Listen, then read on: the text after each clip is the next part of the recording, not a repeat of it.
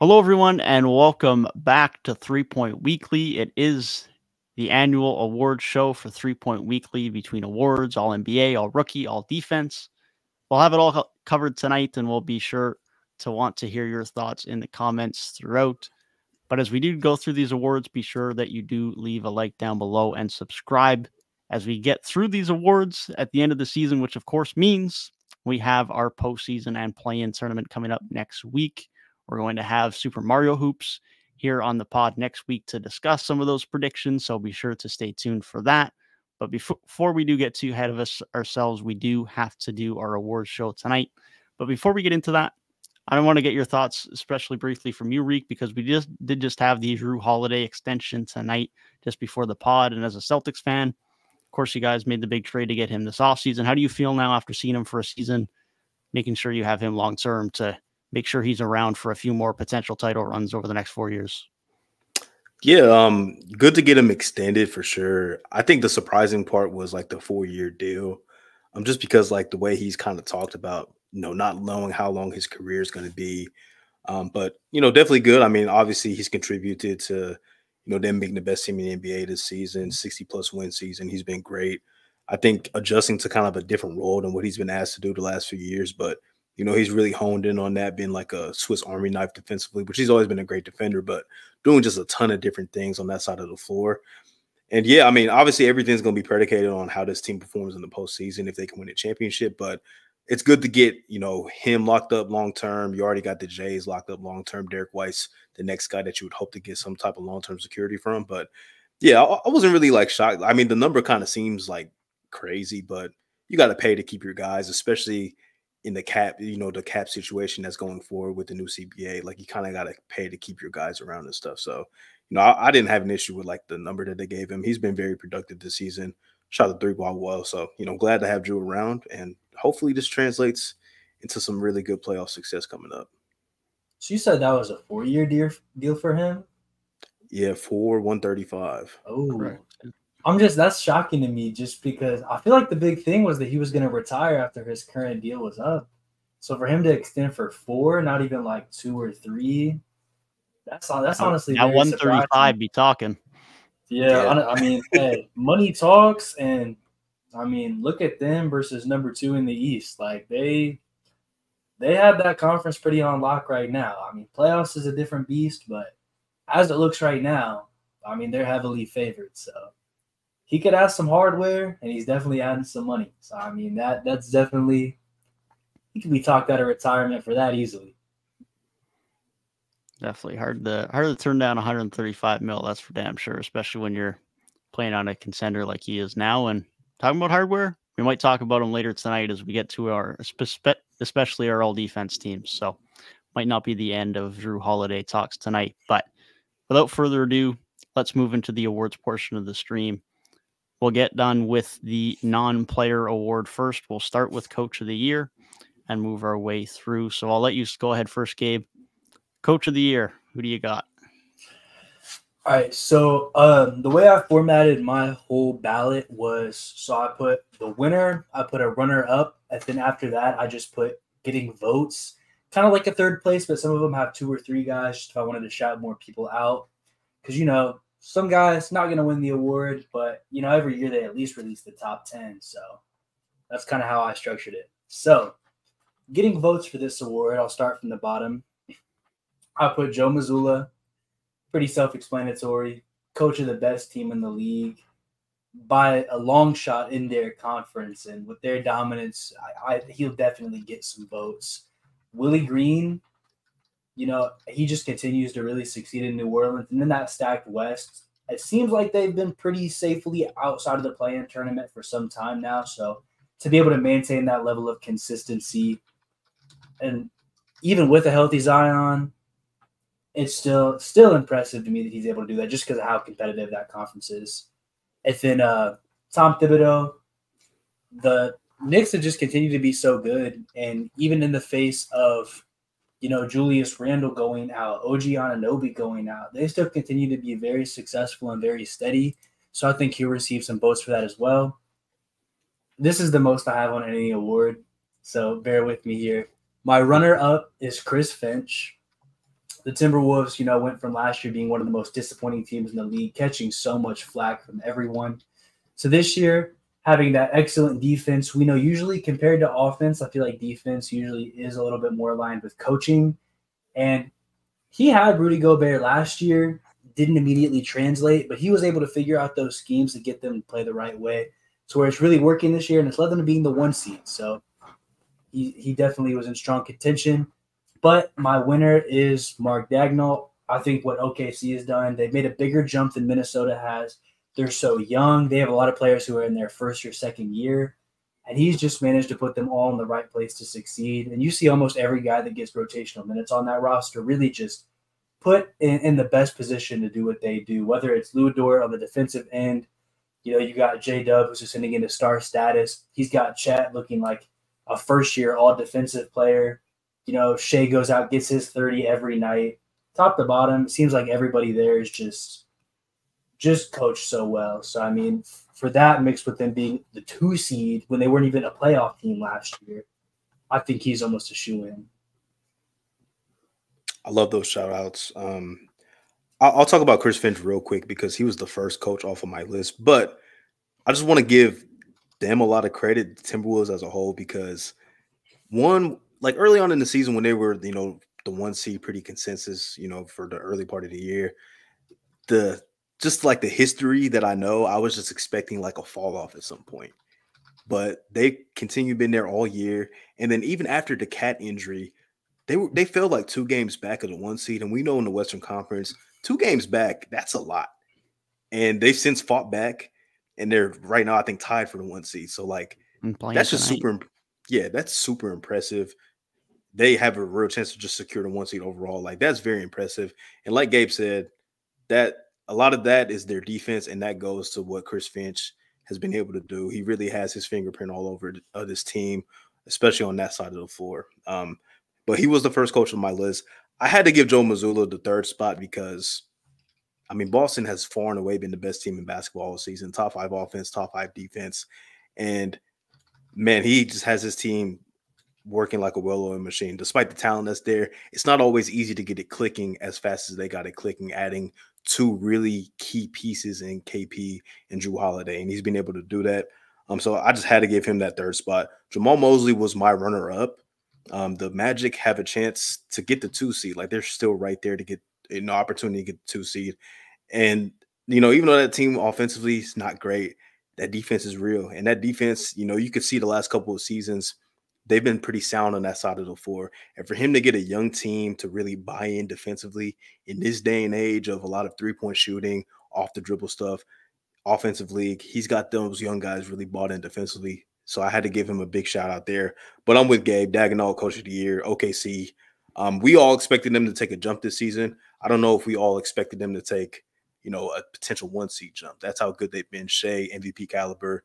And like Gabe mentioned, like a bunch of guys, have really been playing well under Daigneault. I think he's, obviously, he's my Coach of the Year, but I just think he's one of the best minds in basketball overall. And he's done a phenomenal job this season. Excited to see, how his coaching really translates into the playoffs for real. Yeah, I can't disagree with that. I got no suspense to add here because my list is identical to what you had, Reek. Daigneault winning it, Mosley 2nd, and Mazzulla getting that nod in 3rd, like you say, because Boston have just been so dominant this year. But I'll touch on Daigneault first. Like you said, just the way this team has been playing, similar to like you said with Orlando, like the team's bought in defensively as young as they are. Like you mentioned, Gabe, everyone on this team just knows how to produce. They know their role. They know what they need to do, whether it's Kendrick Williams off the bench, whether it's Isaiah Joe, whether it's a rookie in Cason Wallace, whether it's Gordon Hayward coming in and playing a role now after the deadline. Everyone just comes in and makes an impact on this team, regardless of who's in and out of the lineup. Even Jalen Williams, not the rising star Jalen Williams, but their backup big. He's been great this year. Like they just have everyone always seemingly firing on all cylinders and filling into their role. And Daigneault deserves a lot of credit for that in the jump they've made. And like you said, Reek, we expected a bit of a jump. I was pushing for it.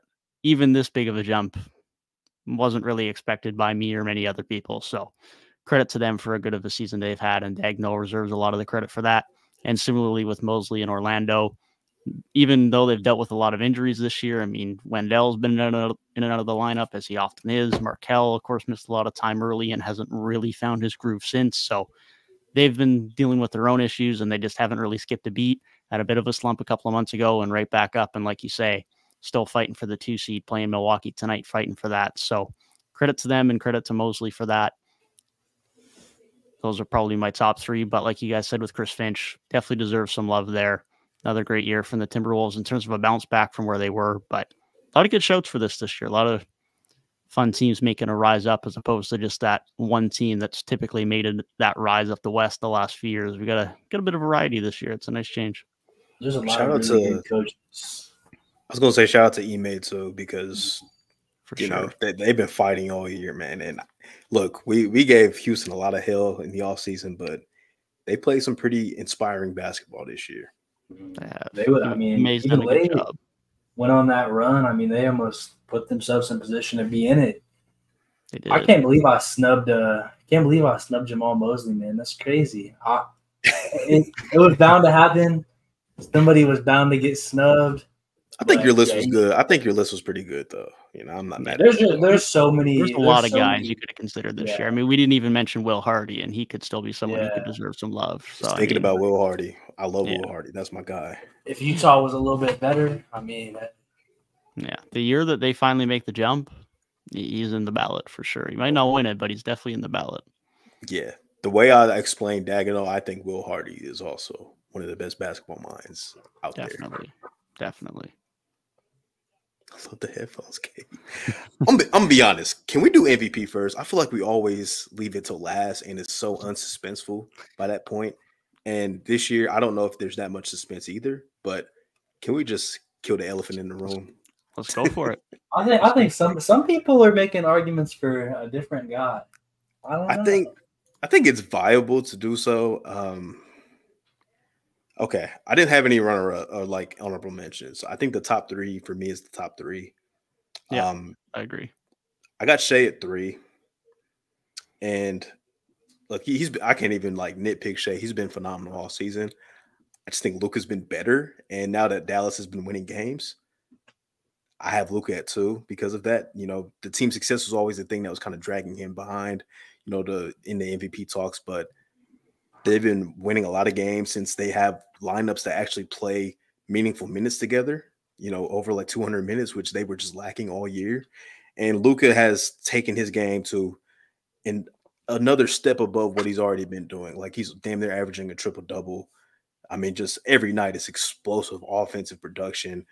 And just I think all around his game has gotten better too. So I can understand if there's a case to be made, but I just think Nikola Jokic has just been not only the best player, but he literally speaks most valuable player. You look at the on-off rating, like this team without Jokic on the floor is a bad basketball team. They're not good without Nikola Jokic on the floor, but when he's in the game, they're damn near impossible to beat, like in really big games, meaningful games. They're tough to beat because Nikola Jokic is that impactful, especially on the offensive side of the floor. He is just that impactful of a player to where, you know, you just know, like, I know it must be fun being a Denver Nuggets fan because, you know, in those close games, Jokic is going to get you a good shot, whether he's shooting it himself or he's creating. And for me, he's been doing it all year, and they've been winning, getting better all year, more so than Luka, which I think kind of holds him back a little bit because Denver's fighting for the 1 seed. Dallas could maybe get top 4 if they get a little bit of help down the stretch, but you know, that's kind of the splitting hairs thing. All 3 of those guys for me have been just absolutely phenomenal this season. But I just think I would prefer Jokic this season over, you know, Luka and Shea. 8 names, Reek. 8 names. Are you serious? 8? Bill, no. Let me hear me out. Hear me out. 8 names. Walk with me. Walk with me. 8 names. Bill Russell, Wilt Chamberlain, Kareem, Moses Malone, Larry Bird, Magic Johnson, Michael Jordan, and LeBron James. And now you're going with this. Nikola Jokic is going to be the 9th player to win 3 MVPs. Because what can I even say? I hated year after year, time after time. I said, oh, this is Giannis. This is Embiid. Give it to anybody else. But eventually, you just cannot deny this consistency in production. And no matter what your definition of MVP is, whether it's winning, whether it's statistical production, whether it's how bad your team would be without you, he just checks every single box. Every single box. You take him off Denver, lottery team. What's his stats? Almost a triple-double, if not a full triple-double. I'd have to check Basketball Reference, but we know what's around there. The winning, they're a top 3 seed. What am I even supposed to say? Luka's been a monster, but the body of work, Jokic has really been there all season. Luka, second half, definitely has turned it up, definitely has been phenomenal. But obviously, when you're splitting hairs, like you have to do when all these players are playing so well, Jokic has just been the model of consistency for not even just this season. Obviously, this season is what counts. But for like the past 5 seasons, I mean, you rarely get an off night, and his bad games is a career night for about 95% of players. Just to round it out, just for logistics, am I getting votes? I put Shea, and I snuck in Jason Tatum just because when you're the best player on the best team, I think he's going to get some votes. But beyond that, the exact same top 3 as you, because I had Shea in that range as well, just with how good OKC has been and with him being sort of at the forefront of that. Yeah, okay. I agree in that. I think Shea, Jokic, and Doncic all in their years are having MVP caliber seasons. There's no doubt about that. In any given year, if another player gets a 10-game injury or team slips a few spots in the standing, like they all have MVP cases. It's another great year for that in terms of having a debate and being able to make arguments, rightfully or not, where I can log on to Twitter in any given day and I know I'm going to see Shea arguments, Jokic arguments, and Luka arguments. And I can listen to all of them. They all have some validity to them. Shea is where I also have third as well. He's just a step below where Jokic and Luka are at. And again, like we just said, there's no knock to that. He's been brilliant this year. Big reason why OKC are having such a good year. Big reason why Dagno's being in consideration for coach of the year, alongside as good of a coach as he is. Big reason why they're going to be having some level of aspirations in the postseason, even though this is their first time really getting into the postseason proper. So shout out to Shea. Great year for him, but just a step beside Luka and Jokic this season. Jokic is my number 2. And I think he's going to win the award. I don't have any doubt about that. If I was predicting award winners, I think he's my 1. But another, like you guys said, another great year for him, another MVP season for him. And there's no step backwards in his production over the last 2-3 years to this year for him to not get the award for me. But Luka's too good, man. I have to give Luka his respect. I have to show the fact now that this is going to be a 50-win basketball team. They're getting win 50 tonight. And he's finally had, although only probably a 5 seed, very good team success this year. They're finishing the year strong with this now 9 going to be 10 wins in their last 11 after tonight, after beating the Heat. So great win for the Mavs in terms of how they've played this year. Great win for Luka in terms of how he's finished this season. Big kudos to the front office with the moves they made at the deadline. That's all helps. But Luka's just been ridiculous. Career high and assists, I believe, is tied. Rebounds, 3-point percentage, significantly above anything he's had, near 39%, which is one of the biggest knocks on him sometimes, is that 3-point shooting efficiency. That's improved.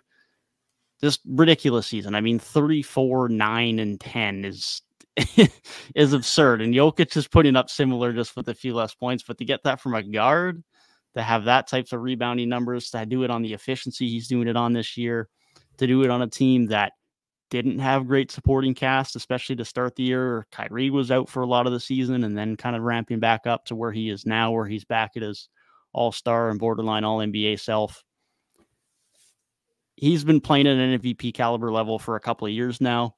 This is the best Mavericks team he's been on. This is also the healthiest he's been since his rookie year. Jokic, great argument. I think he wins it, but Luka's my pick for the award this year. I hope Luka does win it, to be honest. Not because I love Jokic too, but man, this would be my argument for Luka. I heard a stat. It was either they just had a lineup that crossed 100 minutes played together, and it was a post-trade deadline lineup. Like it had Gafford, it had PJ Washington in that lineup. And that just speaks to, I think, how good Luka is, that if you just put a little bit of talent around him, and obviously Kyrie Irving being great, when he's been, available this season, I think he would be an all NBA player if he had the games played mark, put down. But man, you just put a little bit of defensive talent around Luka Doncic, and you see just how quickly this team kind of figured everything out, and they've been playing some really good basketball second half of the season. Like, Luka's that good. And then the numbers that you just even said, like, those are video game numbers. Like, those are 2K My Career numbers. Insane production. And I think there's a legit case, because it's not like, they're the 5 seed, and it's not like they're like, 12 games back or anything. Like, it's not like Denver is running away. Denver's fighting for the 1 seed, but they're like 6 games ahead of Dallas. So I think like you can make similar arguments for like a couple of Jokic's MVPs. Like, there's a year where Jokic was like a 6 seed, but it's like, oh, he's only like, he's won 48 games, and Embiid won 49 games, and Giannis won 50 games. And that was their argument. So I think you can make similar arguments for Luka. And I hope he wins it, because I think Luka is deserving of an MVP. But yeah, like you said, Jokic will probably win it, because everything kind of points towards Jokic. I'm just winning the award. But, it's been a phenomenal race nonetheless. I'm glad Luka got back into the race. And I can only imagine if Embiid was able to stay healthy this season, like, this race would be kind of insane for real. Yeah, where Luka's at right now is almost like that Dwayne Wade or Kobe for a long time until he finally got it, where always MVP caliber, but just never seemed to lock down the award. Just always up there, like top 2, top 3. Even like James Harden before 2018, like he always would finish at the top, but never quite get there. Yep. So if he was able to finally get one, I mean, that would be amazing, because he's been at that level. And for as much crazy stats as we've seen this year, like 70-point games, people putting up 50 every other night, these just crazy, just like you said, my career type stat lines being put up all the time. For somebody to really be such an anomaly that they're even sticking out among that's generational play right there. The one other person I want to give some love to, Joel Embiid was on his way to having this award on lock until he went out with injury. So I don't want to let that go unknown. It shows too, man. Yeah, he put up a monster season again, and I think we'd really be talking about him going back to back right now, if not for him going down. Hell, since we give him more love, Jalen Brunson. My goodness, man, this guy has been fucking incredible, bro.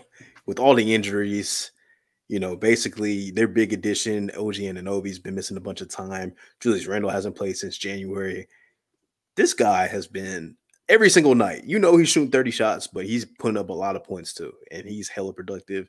The Knicks are in that range to kind of fight for a top 4 seed too, so he's been phenomenal. He definitely deserves some love. He'd probably get like 5th place votes for me or something like that, but he's been great. Definitely 60 points. Crazy performances. I know. It seems like every time, complete side tangent, but it seems like every time players have these crazy stat totals now, it's always in a loss. Take that as you will. He took like 47. He took like 47 shots too. I love that. Like, just like just put him up. Just put him up, bro. Just put him up, bro. Like, people were mad at DeJounte Murray. I'm like, hey, if you got to shoot 44 shots. Who the hell else is creating shots on that team? Other than Bogdanovich, like, no one else is creating anything. You telling me DeAndre Hunter's going to create 20 shots? Like, come on now. Sadiq Bey's even injured. Like, it's no shot. What's his name? Like, Krejci's getting starting minutes and stuff like that. Like, bro.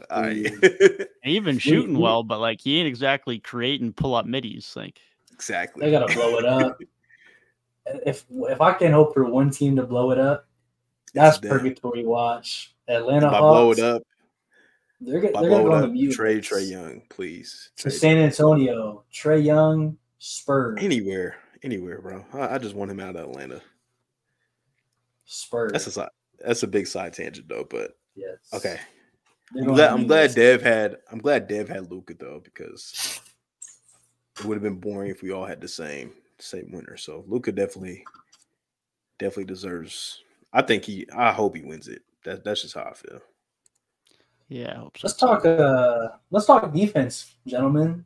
I want to get into this because that's probably the most obvious award, to be honest. I think it is locked down, but I'm honestly more curious to see how high you guys might have a certain guy.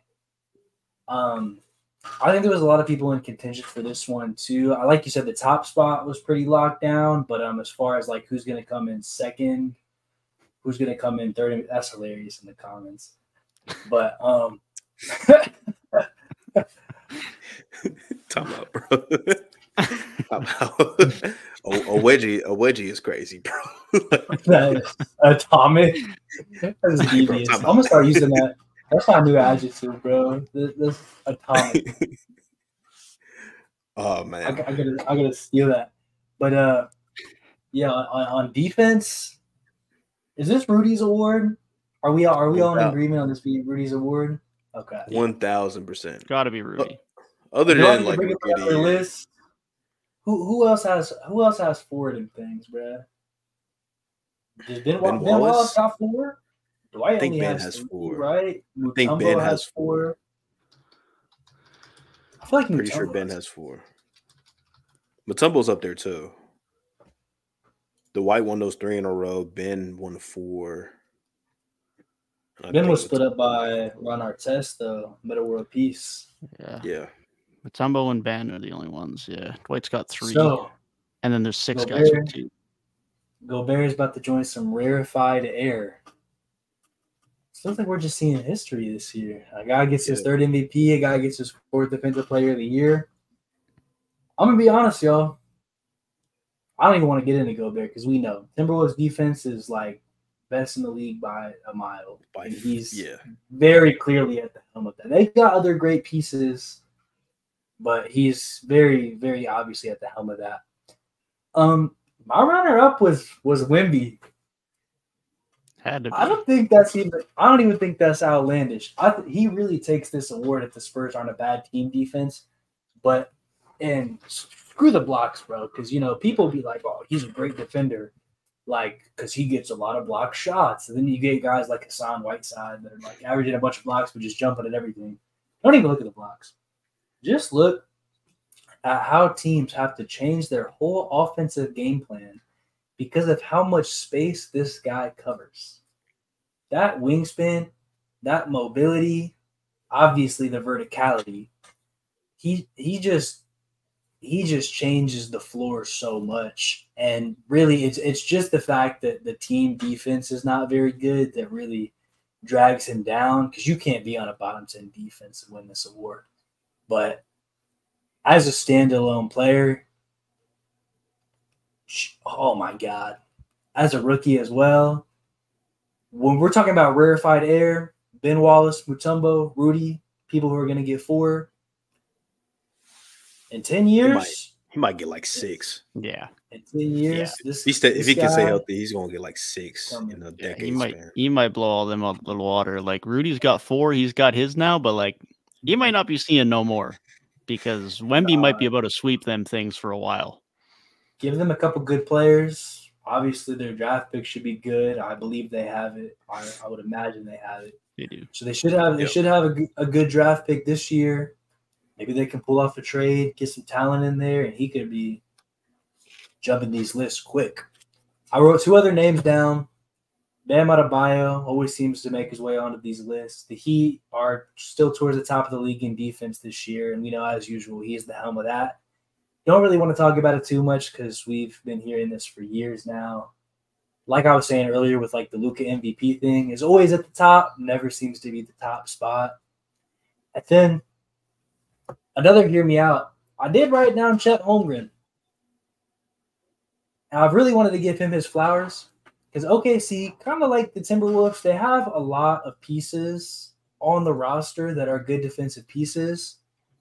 But for Chet to come in year 1 and be so good as the main defensive big. I said before the season, all offseason, I said, I think OKC is really going to struggle on the defensive side, especially in the paint, because Chet, kind of a slim guy. Like, he can get good blocks, be a great help side, but I don't know if he can really defend the other team's best big man every night. And he's been really good at this. So, I mean, he's really stepped up and just taking charge of their defense. And there's, once again, it's towards the top of the league as well. So for him being able to be a defensive anchor year one, not at the level to win the award, but at the level where I definitely wanted to give him his flowers. I like it. Yeah, he's made that team go as far as winning goes, because the defense at the back line really got cleaned up this season, because they didn't have that type of, rim protection the last couple of years. So he's definitely been major. Yeah, Rudy's the obvious. I mean, I think the only other award that's more obvious is Rookie of the Year, to be honest. Like, Rudy is clearly the winner here. My 2 and 3, like, were kind of interchangeable. The numbers don't really back it up, but I still think Anthony Davis he's had one of his best defensive seasons, even though like the like on-off numbers are like defensively, the Lakers are better with him off the floor, which that's the one time I'll look at a number and I'll be like, that's a lie. Like, that's not true. Anthony Davis is still that dude defensive. I think he's had one of his better defensive seasons, and I had Wemby in that top 3 as well. I think individually he's like second in defensive rating. His team just sucks. And when he's off the floor, they suck even more. So, once they get good, he is gonna win a lot of those awards, like we said. But I do want to give a shout out to one guy. It's tough for perimeter guys to win it, but Herb Jones, that guy's been so damn good defensively. Got to give him a shout out, on this award list, man. But he's been great. Not on Herb. I love that hashtag. He's been locking up some of the best, wings and guards in the league. So he's been great. Always love a good Herb shout. Definitely will not be the last time you hear his name tonight. That is for sure. Yeah, of course, Rudy's my first guy on the list. And as I'd alluded to when Gabe mentioned his list earlier, Wemby was my second guy.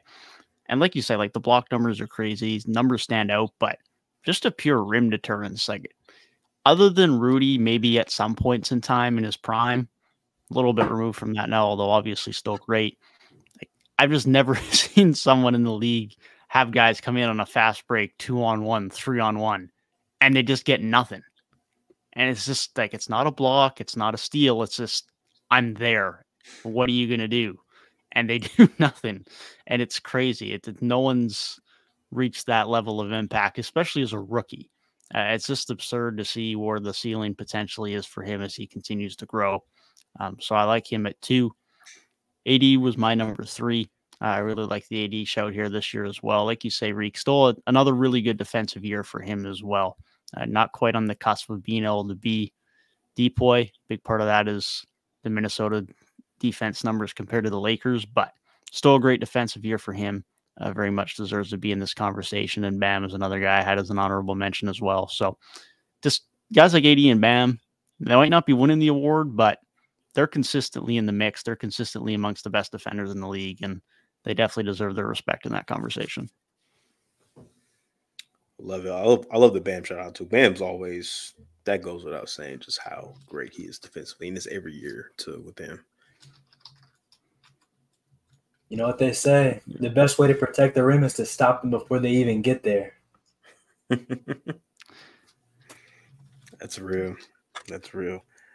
Do y'all want to get Rookie of the Year out the way? Yeah, let's get that one out of the way while we're on the Wemby talk, because anyone else picking Wemby here, I got some questions. Okay, is it Wemby, Chet, Brandon Miller? Yes, anybody have any disputes? Okay. Brandon has been great, but he started a little slow. Chet came out the gate hot. He's other year. He's good. Any other year, man, Brandon Miller would be like, he would have like a case to win this award. Almost any other 100%. Year. 100%. I think Brandon had that Trae Young type thing where his second half was really good. So like he made the push. But kind of like what I was saying with Jokic for MVP earlier, like the complete body of work and the consistency throughout the season, I think Chet and Wemby both had him on that. I think even Wemby, like, he was like still like playing solid, like good basketball early on, but the last, I want to say, it's been a while. It's been like 3 months, maybe. Like, 30, 35 games. Top 20 player in the league. Damn, like he's been that good. He's improved quick, but yeah. Out of the three, Brandon, I would say, came in the weakest. But I mean, he's had more opportunity, of course, with LaMelo going out for the second half of the season as well. So, I mean, there's more factors at play. Definitely. And Terry Rozier got traded. Gordon Hayward got traded. Only guy really taking up shots is Miles Bridges. He's still taking up shots, but that's about it. And considering Miller was starting on the bench to start the year, I mean, he's definitely progressed in terms of roles on that team. So, yeah, no, it's definitely definitely a good shout for him. I mean, we were talking about this award 4 or 5 months ago. Hawkes would have been in the mix, and Miller very much made that jump. So, yeah, no, like you say, definitely would have had a case in a lot of other years. Similar to like we said about MVP, like in any other year, all three of these guys would have had an argument to win the award. But unfortunately for Chet and Brandon Miller, to just exist in a world where Wembanyama's also win their class competing for the award. So tough luck for them. Man, Wemby's crazy. This is like the most obvious rookie of the year, I think, ever that I've seen. Yeah, it's pretty tough to deny this one, especially like you say, how he's played over the last few months. Like defense just continues to get more elite. 3-point shooting goes from like 32% to damn near 40%. Like it's ridiculous. 40% on pull-up threes, like, bro. Playmaking's gotten way better. Like, I mean, one's this obvious. Like, I mean, Blake Griffin was an all-star year one. John Wall still had a good rookie year though, but yeah, Blake was great. Yeah, like even like look at LeBron, like him and Melo were still super close. Even Luka's rookie year, like the Trae Young second half, like you said, Gabe, kind of people were like, hold on. Even I think Paolo should have been unanimous last year. I think he was like 1 vote off, but J-Dub second half of the season, people were like, hold on, maybe J-Dub is, they're winning games. And LaMelo were kind of like that too, from what I remember. I think LaMelo ended up getting LaMelo won it though, didn't he? He did. That feels like so long ago. Yeah. But and had like that second half surge too. Yeah. I'll still maintain that J-Dub push last year was a crazy propaganda narrative. Not to say he was bad, but like, he was really good. They were still levels apart. And that was nothing against J-Dub, but I mean, Paolo's the one option on a team competing for the 2 seed right now. So both really good players and really good year 2 jumps at the same time. That's a heck of a draft class. Like Jabari got better this season. Chet, this being his rookie year, but he was in that draft class. Like really strong draft class. Very strong. Where are we off to next? We got what, 6th man and most improved? And we got clutch player to deal with still too, which might have to. I did not even write anything down. That award still is not real to me. I wrote like my first 2 names I took serious, and then like my last name I'm just like. There's only 2 serious candidates, anyways. I think so. I'm voting for Cam Thomas for clutch player. Who were your 2 serious candidates? My 2 serious candidates were DeMar and Steph. Okay, I had DeMar and Kyrie as my top 2. Okay. Kyrie's fair. Kyrie's fair, and I picked them to win the award this year, so I'm all for that. But I had DeMar first, mainly because if this award was around the season where he was going nuclear, he would have won it. So let's just give it to him this year. The Bulls need something to cheer about, I guess. Yeah, that would definitely help. I mean, he's second in clutch points this year, first in shots and clutch time. He's definitely got a case for it. That's fair. My he's third was the late surge. So my third, and this is only because I saw a stat like he shoots like 80% in clutch time. I put J-Dub at 3. Only because I saw that stat a couple weeks ago that he shoots like 80% in the clutch. So give me Cam Thomas off Aura. That's my only pick. Put that in the books. Brooklyn's never in the clutch, though. They're too bad to be in clutch so, time.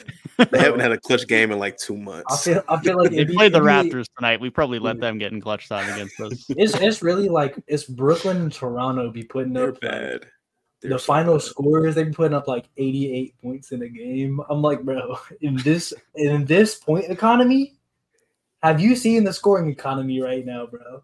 Bro. You get 100. Hey, they both crossed 100 tonight. 106 to 102. Shocker indeed. Maybe Cam Thomas got some clutch points tonight then. He's helping your case. Okay, so we got Kyrie, DeMar, and Cam Thomas as clutch players of the year. Or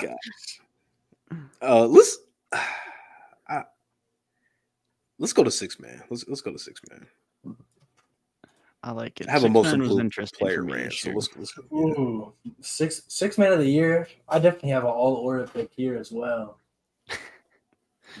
Go ahead and get us started then, Gabe. Let's go with the vibes. The guy that I put in third, to be honest with you, if you had asked me a couple months ago, I probably would have given him the award. But upon review, I just think there's somebody who needs it a little bit more. In third place, I have Norman Powell. Norman Powell is a very dangerous player to have on the floor. You look at all the options the Clippers have: Kawhi, Paul George, James Harden. The list goes on. When you have to guard all those guys, who does that leave open? Norman Powell. And Norman Powell, he can shoot that thing. And when he does, he's putting your team in trouble. He is not the guy you want to leave open, but he just keeps getting left open. And every time, he is going to make you pay. I think he's very well-rounded. He fits in with whatever lineup they want to put. He can play a couple different positions. I'm not saying he can play 1 through 5 or anything. He's got some versatility on him. Very good player. But there's 2 other guys who I think are just a little bit better. In second place, I have Malik Monk. I really think this is more traditional 6-man of the year. Guy who gets a lot of buckets, guy who does a lot of exciting things. He's really big.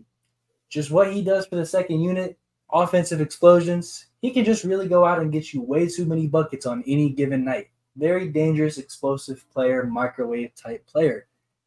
In first place, though, the guy who I want to give the award, the all-aura pick. Give it to Naz Reid, bro. Give it to Naz Reid. Naz, he's the MVP of the Timberwolves, bro. Ask any Timberwolves fan who their favorite player is. Some might give you Ant. The rest are going to give you Naz Reid. What do you want off the bench? Energy, production. And if your starter is a little injured, you want that guy to be able to step up and really fill in those gaps.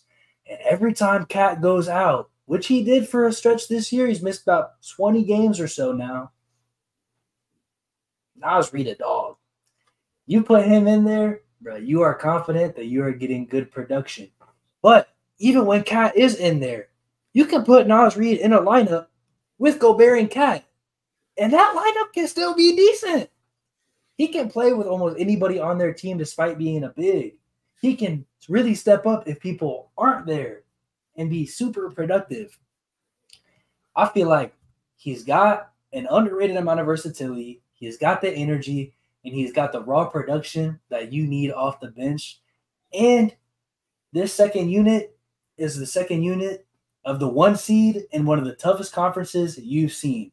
And you know what that means? That means every minute counts. So if you're leading that bench unit, that's a lot of pressure. And for that, the 2024 6-man of the year is Naz Reid. Love it. Love it getting Naz Reid shout. You can go ahead, Dev. I will start with Naz Reid. He's my third. I had to make it on the ballot.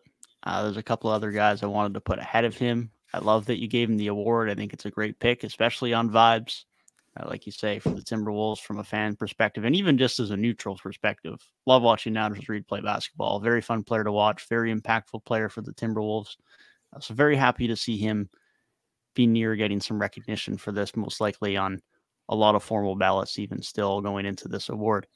Before I get into my top 2, I do want to preface that Bogdan Bogdanovic was probably a guy I was going to have winning this award prior to the fact that he's now been starting for however long due to injuries in Atlanta. He's now up to 30 games started.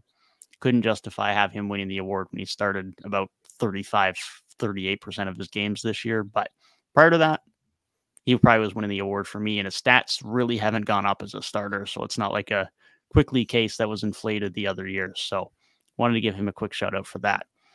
My number 2 is Norm Powell. Like you mentioned, Gabe, great season for him. And of course, he's benefiting from being this secondary guy in LA, but we know he can do this even as a guy where he's more of a primary option, like he was in Toronto back when he was dropping 20 on those trash Raptor teams way back in the day before he got shipped for Gary Trent. So we know what he can do. And when he's sitting on the weak side on a team that has Kawhi, PG, and James Harden, he's a pretty dangerous threat, and he's capitalizing, and the production's there for it. And most importantly, for a guy that has that much opportunity, the efficiency is absurd as well. So great season for him. He comfortably comes in at number 2. But even with the injury, Malik Monk still had to be my number 1. Great year for him in Sacramento. Just continues to be elite since he's been there. Great scorer. Playmaking and decision-making continues to improve, especially compared to where he was where he entered the league, where it was like, I'm going to score or I'm nothing, even on the offensive end. But passing's gotten better. Playmaking's gotten better. Can be a more of a versatile option for you on the offensive end now. Can run your second unit and doesn't just have to be the scorer. He can still initiate. He can get other guys involved. I love to see that progression from him. And as great as De'Aaron is, they need Monk on a lot of nights to give them some perimeter offense, and he does that at a very high level. Definitely deserves a shout here. And he's one of those guys like Norm. Monk, same thing as the prototypical guy, but he fits the mold, and he's played very much well enough to be considered in this conversation. I had the same exact order. Yeah, I don't really have much else to add. Just Malik Monk won it for me because, like you said, Devin, like his importance off that bench for that team offensively is there. And there's nights where he can really just be like sometimes like the focal point on offense. And, you know, whether it's as a scorer, like you mentioned, his playmaking's gotten a lot better. You know, he's super important for this team. You know, hopefully they make the playoffs, because that'd be kind of sad if he wins the award. They're not even a playoff team. Naz Reid is there. Norman Powell's there. But he's been great, even before the injury, though, like you said. And still, like, he's played, like, I think 73 games this season. So that's like a normal sample size. He's been great. Also, but, yeah, shout out to Norman Powell. I mean, kind of ample opportunity because you got 3 guys that have the basketball a lot, but he's made the most out of his opportunities and super efficient. We know what he can do, whether he's starting, whether he's coming off the bench. Like he's worn a lot of different hats in his career. So shout out to Norm. And then Naz Reid too, like you guys mentioned. He's been great. Everybody loves Naz Reid. I've never met anybody that has a bad thing to say about Naz Reid. Somebody had a Naz Reid sign at WrestleMania. That shows. Like, Naz Reid is the people's champ, man. We love Naz Reid. Yeah, we love him. But yeah, I was thinking about Bogdan too. Like, he's been insane. But like you said, like, he started a lot this season. That's just like that's that tax, man. Like, that's almost half the season, basically, you know, starting. Yeah. But yeah, kind of I don't know. I feel like there's usually a lot more like names in Sixth Man of the Year, maybe, that you would maybe think of for this award. But I don't know. This year just kind of seems like there's like 3 guys that you can really look at. Like, we all had the same 3 guys in the top 3. Yeah, this was one of those awards where I really thought it was going to be like one of you guys was going to have your number 1 be somebody I like didn't even have on my list. So for us all end up with the same 3. Obviously, I was the odd man out in the winner, but I'm feeling like how Devin was with his Luka pick. Like, I think if this was a prediction, I think you guys would be correct. But in Gabe's ballot, Naz Reid the GOAT. And that's all there is to it. The greatest bench the Gubba boat. Welcome. I think we need another B in there, but best bench player of all time, greatest bench player of all time. But boat. He's the B boat. We'll walk with it, I guess. All right. Work with me here. if anyone says it in 5 years' time, we'll know that it was first said on 3-Point Weekly, and that's all that matters. That's all that matters. That can be the claim. But yeah, it was interesting with the award this year, like you said, Reek. It wasn't a ton of other prototypical guards like a Monk, like a Norm that were fighting for the award. Like if someone else I was going to give consideration to, it might have even been Bobby Portis. It probably wasn't another guard if I was going to name the next name. Cole Anthony didn't have quite as good of a back half of the year to the start of the year, so he wasn't as much a consideration. So very interesting for how the award played out this year. But hey, I'm not predicting it, but if Nas ends up winning, I'm definitely not mad at it. Definitely be the people's winner. You will not hear me complaining if Nas wins the award at all. Definitely not. But with that, I think we need to move to what I would argue is the best award for predicting, even though we're usually terribly wrong because it's terribly hard to predict. But most improved player is always undefeated. It's always a good conversation. I just want to say, like, I'm kind of pissed Austin Reeves let me down that much, bro. Like, he's not even like in the top 10. Like, I'm so mad he let me down like that, man. He was my guy before the season.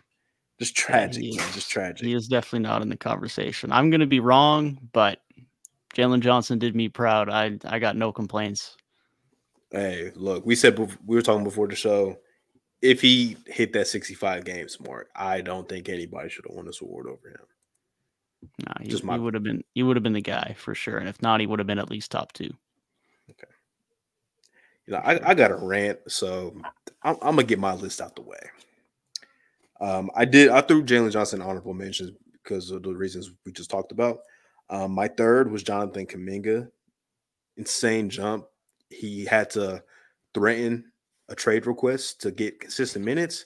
And when he got those consistent minutes, he's been the Warriors like a top 3 player on that team, most times top 2, in my opinion. The counting numbers are there, you know, just on court wise, he looks more comfortable, looks like a better player. And obviously it's like, yeah, it's a year 3 guy, but somebody that hasn't gotten ample opportunity his first couple of years. So this is really like, I would damn near call this like his like sophomore season, basically, in my opinion. Like, this is the type of player that, you know, he was projected to be, you know, coming out of the G League Ignite. He's been great. My number 2, I really wanted to make a case for this guy to win the award, but kind of fell off a little bit, you know, towards the last like month or so. Kobe White, he's been great.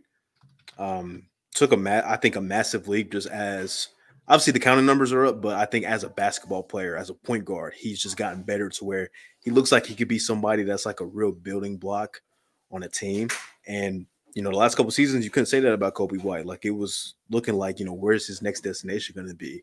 Is he a 6th man for the rest of his career? That's kind of how it looked, but he's made such an improvement this season. I'm proud of him because I didn't see that coming, but he's been great. I really wanted to make the case for him to win the award, but Tyrese Maxey's going to win it. And the improvement's been drastic. I can't deny that. The only thing that makes me mad is this is a guy that's already averaged 20 points for basically 2 seasons in the NBA. And he jumped up to like almost 26 a game, which is a big jump, but man, that kind of irritates me just a little bit. This is somebody that's showing he was on that trajectory. And we always have this conversation about what a real most improved player is. Tyrese Maxey this season, I don't think embodies that, but his jump has been great. And I wouldn't be as mad as when they gave John Morant the award, but I'm still a little frustrated. Jalen Johnson getting hurt, I think, is maybe that main reason. I think Alperen Sengun maybe getting hurt too is another guy that could have had a shot at this award, but Maxey was my winner. He's probably going to win it too. I don't love it though. I would much rather it go to a Jalen Johnson to a Kobe White, but it's the times we're living in. So yeah, that's my most improved player rant. I feel like this is a broken record. I do this every year, but we just know the goalpost for this award moves all the time, especially since John Morant won it. And that's my piece. I'm sticking to it. So I was trying to check my past notes and my predictions because I was thinking about it and I was like, I feel like I predicted Tyrese Maxey to win this award, even if it was not optimal. And I was going through all my notes, and I really could not find my awards predictions for this season. But what I did find was my awards predictions for last season. And I predicted Tyrese Maxey to win this award. I remember that. I don't remember who you had.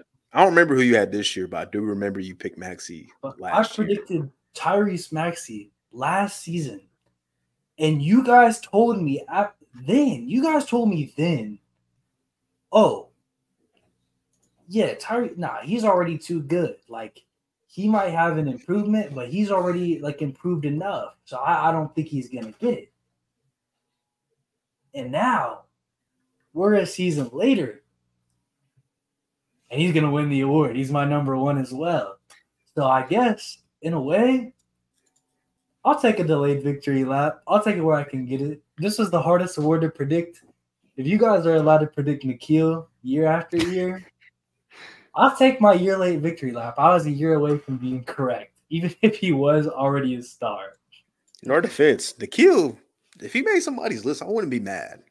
I wouldn't be mad at it either. Not to take away from the delayed victory, but just for the record, your picks, Gabe, were Jordan Poole, Cam Johnson, and Desmond Bain. Jordan fucking Poole, come on now. Another guy who was kind of already too good. Dude, I can't believe I said next year. Cam Johnson, dud. But Cam Thomas, I should have picked Cam Thomas. He wouldn't have won the award, but Cam Thomas did me proud this year. Definitely improvements, at least in the statistical categories for sure. He's like plus 11 in points this year. Crazy like that. And being able to get consistent minutes. Yeah. But my number 2 was same Kobe White. And then my number 3 was J-Dub. He's was already very good last year, but literally looks like he's gonna be a star now, and not just like glue guy, really solid quality starter. Actually could be like something special. They have a really, really strong, at very least, big 3 going on there with Chet, Shea, and J-Dub. And then I put Şengün with the frowny face because I genuinely think I would have put him at number 1 had he played 5 more games. I don't hate it. Is J-Dub, is he a 20 PPG guy now? I know he's kind of like under. He's at 19 right now. Yeah.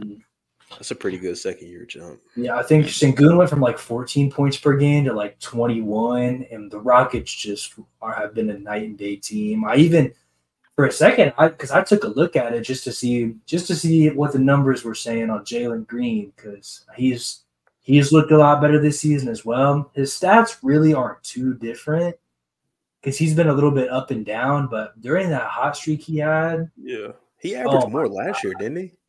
He was like 22 last year. Yeah. But with that being said, opportunity, the amount of people who are taking shots on that team now, I do think what he's doing this season is immensely more impressive. The numbers just don't give him a very strong case. But as far as just eye test wise, he is a lot better. Yeah, last 25, 30 games, definitely a significantly improved player for sure. There's no doubt about that. I'm going to preface my list by saying that I am with you, Reek, and I am protesting a Maxey selection, so he is not on my list. I love it, man. I don't know if he would have won the award anyways for me. For me, he's a little bit of a beneficiary of a lot more opportunity this year as well. And that's not to say he hasn't improved, but evidently Harden being out of town has helped those numbers look a little bit better as well. So I did take that into consideration, but nonetheless, I'm under protest. He is not on the list. Honorable mention does go to your boy Cam Thomas, Gabe. Just the pure statistical leap in of itself has to be considered. My number 3 on my list is a guy who's really taken a jump over the back half of the year. Again, has benefited from not many guys taking many shots on his team, but Denny Avdija, great back half of the year, last 55 games. Defense continues to be great. Offense has taken another leap. I forget how many games it is now of the sample size it is, but it's like over 18 points a game. He's been very good. Efficiency still solid. I don't know if he stays in Washington long-term, but whoever has him long-term, they got themselves a hell of a secondary piece on their team to have as a two-way guy. he's the type of guy you want on a playoff team to make a deep run. Somebody who can shoot the three, create their own shot if needed, defend really well. He's really taken that next step after kind of just being in the mix of guys in Washington over the last couple of years. And he's kind of taken that jump to be one of their core guys moving forward. Number 2, Jalen Suggs is where I put him here. Probably someone that I don't think most people, if anyone's really going to consider on this award in terms of a formal ballot, but I really like what I saw from him this year, even though the statistical jump isn't significant. Don't know if it's anything more than 2.5 or 3 points a game in that department, but the 3-point shooting went from a non-shooter to now someone you legitimately have to respect, shooting near 38, 39% from 3 on over 5 attempts. Shot creation, sure, not elite. Maybe not what you quite hope for yet, but he's now a legitimate elite 3-and-D talent in this league. And before he was a elite defensive talent whose offense you didn't really care about. That's been completely changed this year. The defense just continues to look better and better year in, year out.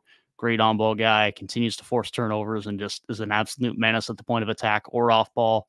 I love what I'm seeing from him and the fact that he's made that game so complete now.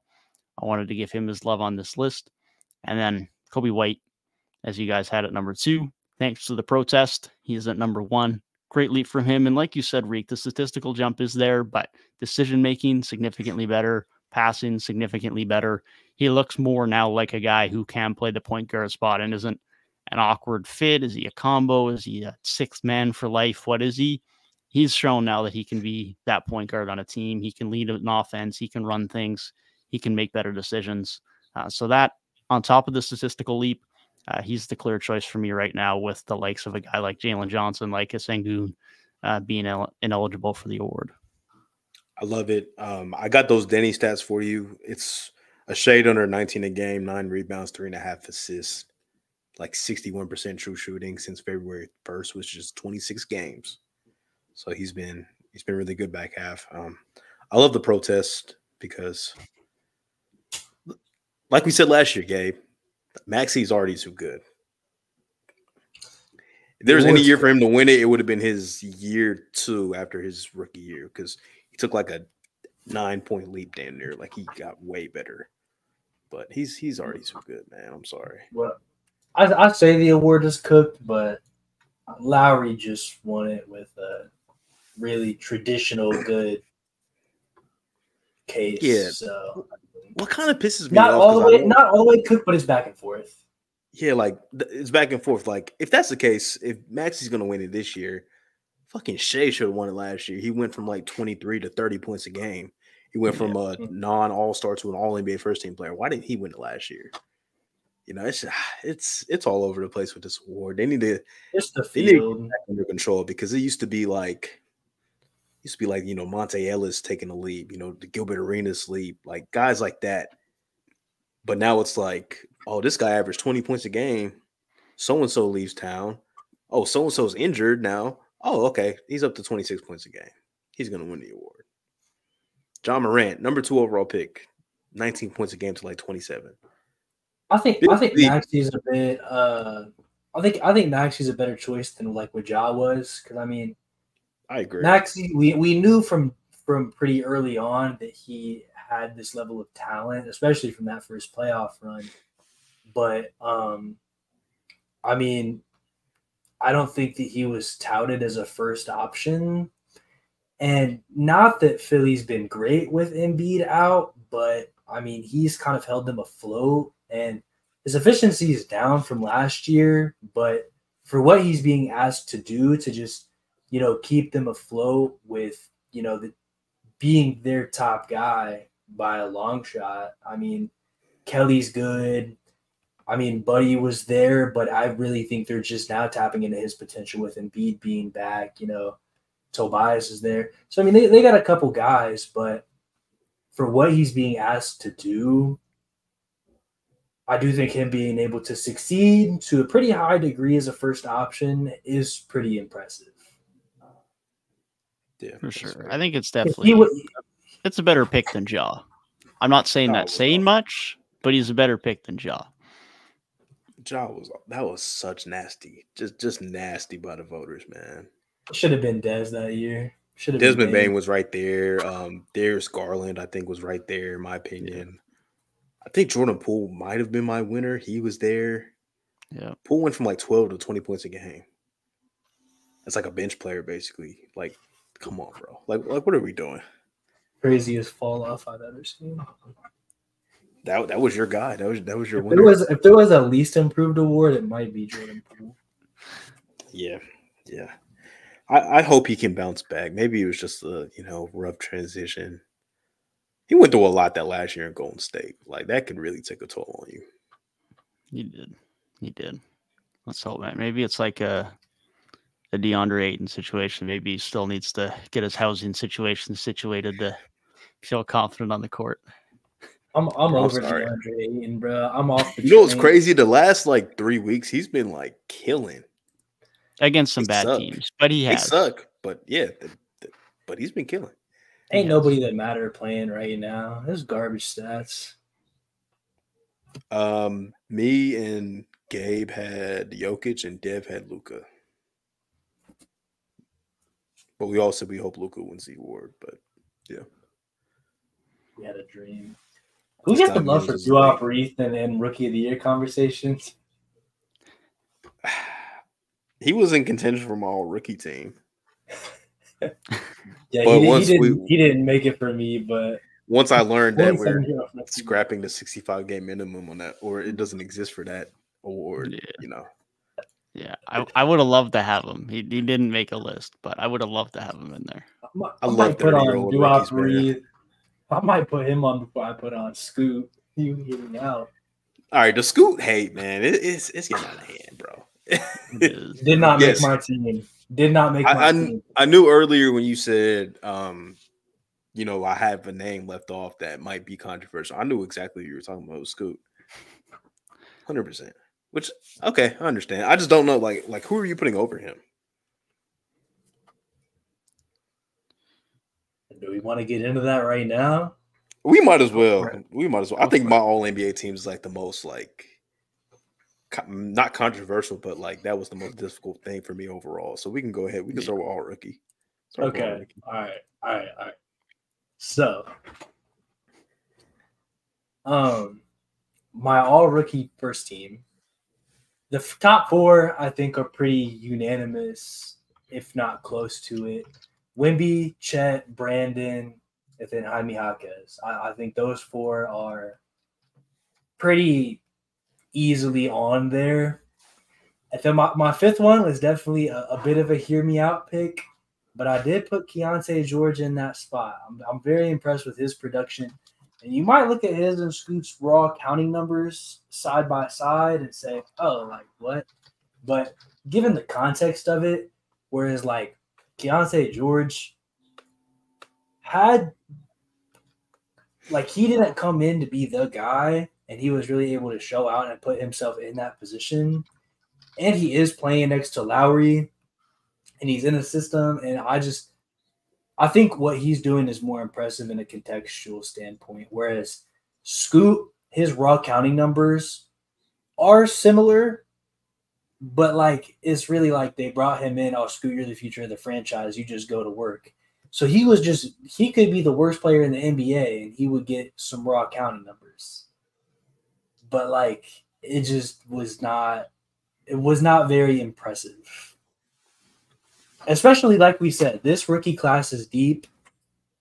And there's probably some guys on second team who, let's all give our first teams. Okay, you want to do all first teams first? Yeah, yeah. Okay, because mine was identical except I had Vic, I had Chet, Brandon, Jaime, and my fifth was Podziemski. He was my fifth guy. Okay. I like that. He was my fifth guy. It was between him and Keontae. I love what you said about Keontae. A player that surprised the hell out of me this season is him. I didn't think he had this type of point guard game in him, but he does. And I love that for him because he's going to be really special in this league. But he was my first guy off. I think Pods has been super high impactful rookie on a team that really needed his production big time this season for what he brings on both sides of the floor. Just a very plug and play type of guy. Kind of reminds me of Christian Brown, but I think even a little better. I think he has a little bit of a better, touch to his game. So had to give him some love, but I don't mind the Keontae George shout at all. He's been a pretty good rookie too. Yeah, no, I don't mind either of those shouts. My fifth guy alongside the same four of Wemby, Chet, Miller, and Hawkes is Cason Wallace. I've been known to be a big Cason Wallace guy all year. Liked him coming into the draft. Didn't like the OKC fit. Daigneault's proved me wrong. Very good season for him in OKC. Significantly helped by the fact he went from someone I had quite a bit of concerns about as a three-point shooter to being a very good three-point shooter this year. Defense has still been great. He's fit in seamlessly on a team that's fighting for the 1 seed. So Cason Wallace is my fifth guy in the first team. Okay. I like Everybody that. got a different fifth. Yeah, different fifth guy, but both of you guys' fifth guys were a part of my all-rookie second team. So I'll start off with those two there, Cason Wallace and Podziemski. Both of you guys kind of said what was up with them. So I'll go to my last three. I'll put Derek Lively. I was very impressed with the way he was able to step up for Dallas. We talked a lot about what Luka was doing, but, as good as Luka was, there was a reason why they fell out of the playoffs the year before. And it was that defense and especially that back line. And now we know Dallas's tear really started around trade deadline when, they traded for PJ. They traded for Gafford, got some extra pieces in there to really back up that. But for the full season, there was a lot of pressure put on Derek Lively to really excel in that position. And I think he did just about as well as you could have asked him to. As a year one guy saying, hey, we're trying to be a good playoff team, and we need you to be the captain of our defense, basically. So I think the way he stepped up big time in that role had to get a shout from me. Asar Thompson definitely started off probably a lot stronger than he finished. I think he hit a bit of a rookie wall, but what he was doing on the defensive end and his overall versatility, it felt like he came in and was really good at just about everything except scoring, which, probably not the best thing to not be great at, but for a team who kind of has their star guy in Cade and then, has Jaden Ivey next to him as another solid scoring piece, I think having a guy like that just does a lot of the glue guy things is very valuable. And he just, some of his stat lines early in the season were crazy. And then my last guy is definitely a vibe pick, but I threw Gigi Jackson on there. Memphis didn't have a lot to celebrate this season, but Gigi Jackson was one of those guys who kind of came out of nowhere. I know I'm not too familiar with high school basketball, but I guess the story was, he was really highly touted in high school and kind of fell off a bit in college and then really blossomed once he got to the NBA. But just what he's been able to do on the Grizzlies and really give them some sort of saving grace and bright spot this season with, Ja missing pretty much the whole year, Jaren underperforming. Desmond has been solid, but for being their bright spot and just for being so impressive, kind of coming out of nowhere, I wanted to give him that shout. I like it. Yeah, that's a good shout. I think he's going to be – I'm excited to see him when Ja gets back, man. He's a big talent. Did not make my list, though. Did not make my list. I had to make a late change because I forgot Derek Lively. So Derek Lively is on my team. But Keontae George, Scoot Henderson, instead of Asar, I went with Amen. Their numbers are very similar. But I just feel like Amen's highs were a lot higher than his brother. Get well soon, Asar, too. That's blood clots is just, I hate hearing that, man. Please get well soon. Definitely. But he was really good, though, early on in the season, when he was getting consistent minutes before Monty started losing his mind and stuff. And then my last guy, I went with Cason. He's also on this team too. I wanted to give Bilal a shout out because he had some really good moments. You mentioned Gigi Jackson. He's had a really good 45 game sample size and stuff. But Cason, I mean, who knows if he had more opportunity, how good his numbers even would have looked. I think he's at 7 points a game, but super efficient, shooting the 3-point shot over 40%. and has been like an important player, you know, for this OKC team going into the playoffs too. So he's been great. Yeah, I like those shouts. Like you said, like GG, also not on my list, but great 45 games from him. Cam Whitmore, another guy not on my list, but really good flashes. Bilal, similarly, I know we've talked about Duop Reith, had a similarly good year. That doesn't even include guys like Anthony Black, who's had moments, Grady Dick, who's had a good back half of the year. So a lot of guys that even still with these two teams are going to get omitted. A lot of good talent at the rookie spot this year, but my list does include Derek Lively, Brandon Pajemski, Scoot Henderson, and both of the Thompson brothers. Keontae George got left out on my list, and I don't feel good about it, but I don't feel about leaving out any of these top 11 guys. It is a tough one. I don't know who I even would have taken out. It might have been Scooter. It might have been Asar, but good year from him still. I really like what I saw from him. Efficiency still needs to improve, and that was my biggest concern from him coming into the league, but he's a rookie guard. I'm not exactly signaling alarm bells yet on him by any stretch. And like you guys alluded to, he has looked better as a point guard, as a playmaker than I ever thought he was going to be coming out of college. I thought it was like he's a 2 and he's going to shoot. And I don't see much playmaking props out of him. Utah clearly saw otherwise, and they've been right in that so far. So I'll give him credit for that. But you guys have touched on it. Pajemski, great year in Golden State, has had to have a big role for them competing immediately, and he stepped up. Amens looked great, especially in the back half of the year when he's got more run. Great athlete, great defender, cutting ability as a rookie, very good. Really impressed by him. Lots of good rookie talent this year. It was really tough to select this list. I wanted to show Gigi some love too. There was consideration for Cam Whitmore getting on one of these lists. I could have made a third all rookie team this year quite easily. Pretty deep class. Wow, I thought you would leave off Scoot. I'm not gonna lie, Dave. I definitely thought you'd have Keontae over Scoot. It's tough. Those are probably the two I would have swapped over if I had to make a change. And like you said, Gabe, earlier, the numbers are pretty similar. There's not a ton of discrepancy there. I've seen a little bit more playmaking props from Scoot so far this year, and that's by no surprise. I mean, Scoot projected as that coming into the league, where Keontae didn't project that at all until we kind of started to see those flashes in summer league. But Keontae, although not in an absurdly favorable situation in Utah, has had a little bit more help than Scoot's had. Scoot's been in a tough spot as far as help in Portland. Obviously, they've had a pretty tough year. Anthony's missed time. Sharp's missed time. DeAndre Ayton's missed time, and he hasn't exactly been a great help as a 5-man for a large part of the season. So not exactly great there. I mean, even Malcolm Brogdon hasn't played half the year. So he's been running with some 5 rook lineups sometimes. And that's a tough situation for a rookie point guard to deal with. But even still, he's shown flashes. That was enough for me. You watch, like, I haven't watched a Blazers game in so long, but I guarantee if you turn the Blazers game on, like, you'll see like 3 guys that you've never seen before.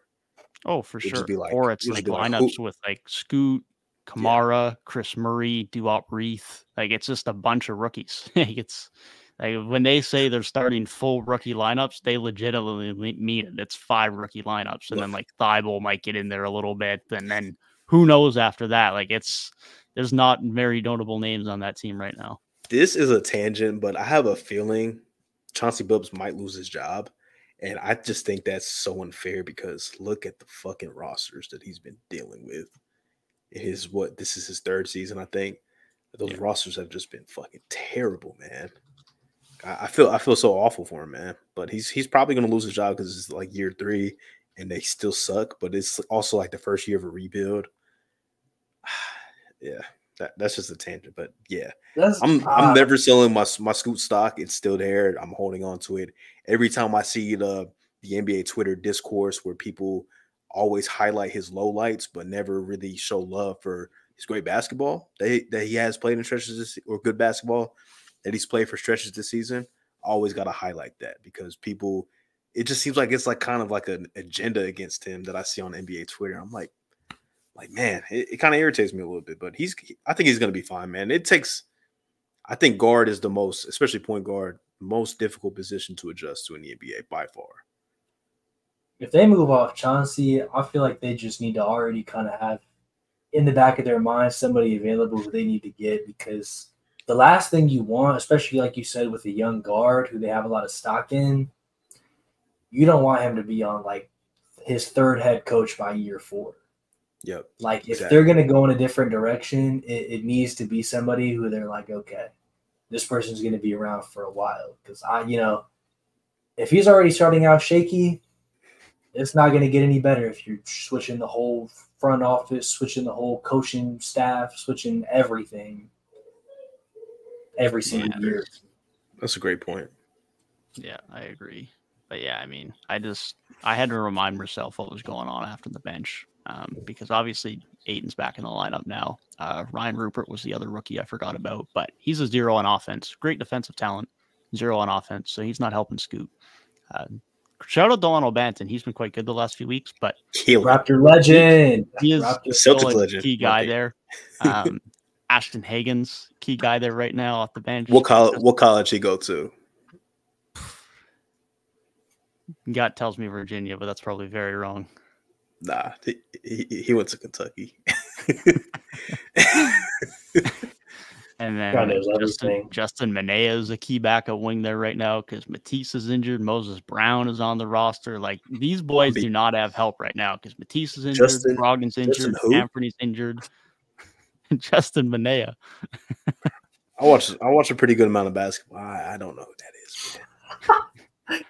What school did he go to? What school did he go to? That's the question. Yeah, I'm going to say this right now, bro. As a Raptors fan, there's people starting on the Raptors right now who I don't know. Bro, I saw. I think it was Hoop Central posted like some dude's stats from last night. I'm like, who the fuck is this guy? Yeah, I can't bring myself to watch Raptors games right now. You got Malachi Flynn off chopping 50. Meanwhile, the Raptors are starting nobodies, bro. It's crazy. They're starting 2K Brown shirts. I'm like, yeah. We started Malik Williams tonight at center. We got Garrett Temple starting. We got Jordan Nwora playing big minutes. We got Mohamed Ugayi playing big minutes off the bench. Shimon Freeman Liberty's getting run now. Jalen McDaniels is having to play again, even though he's been trash all year.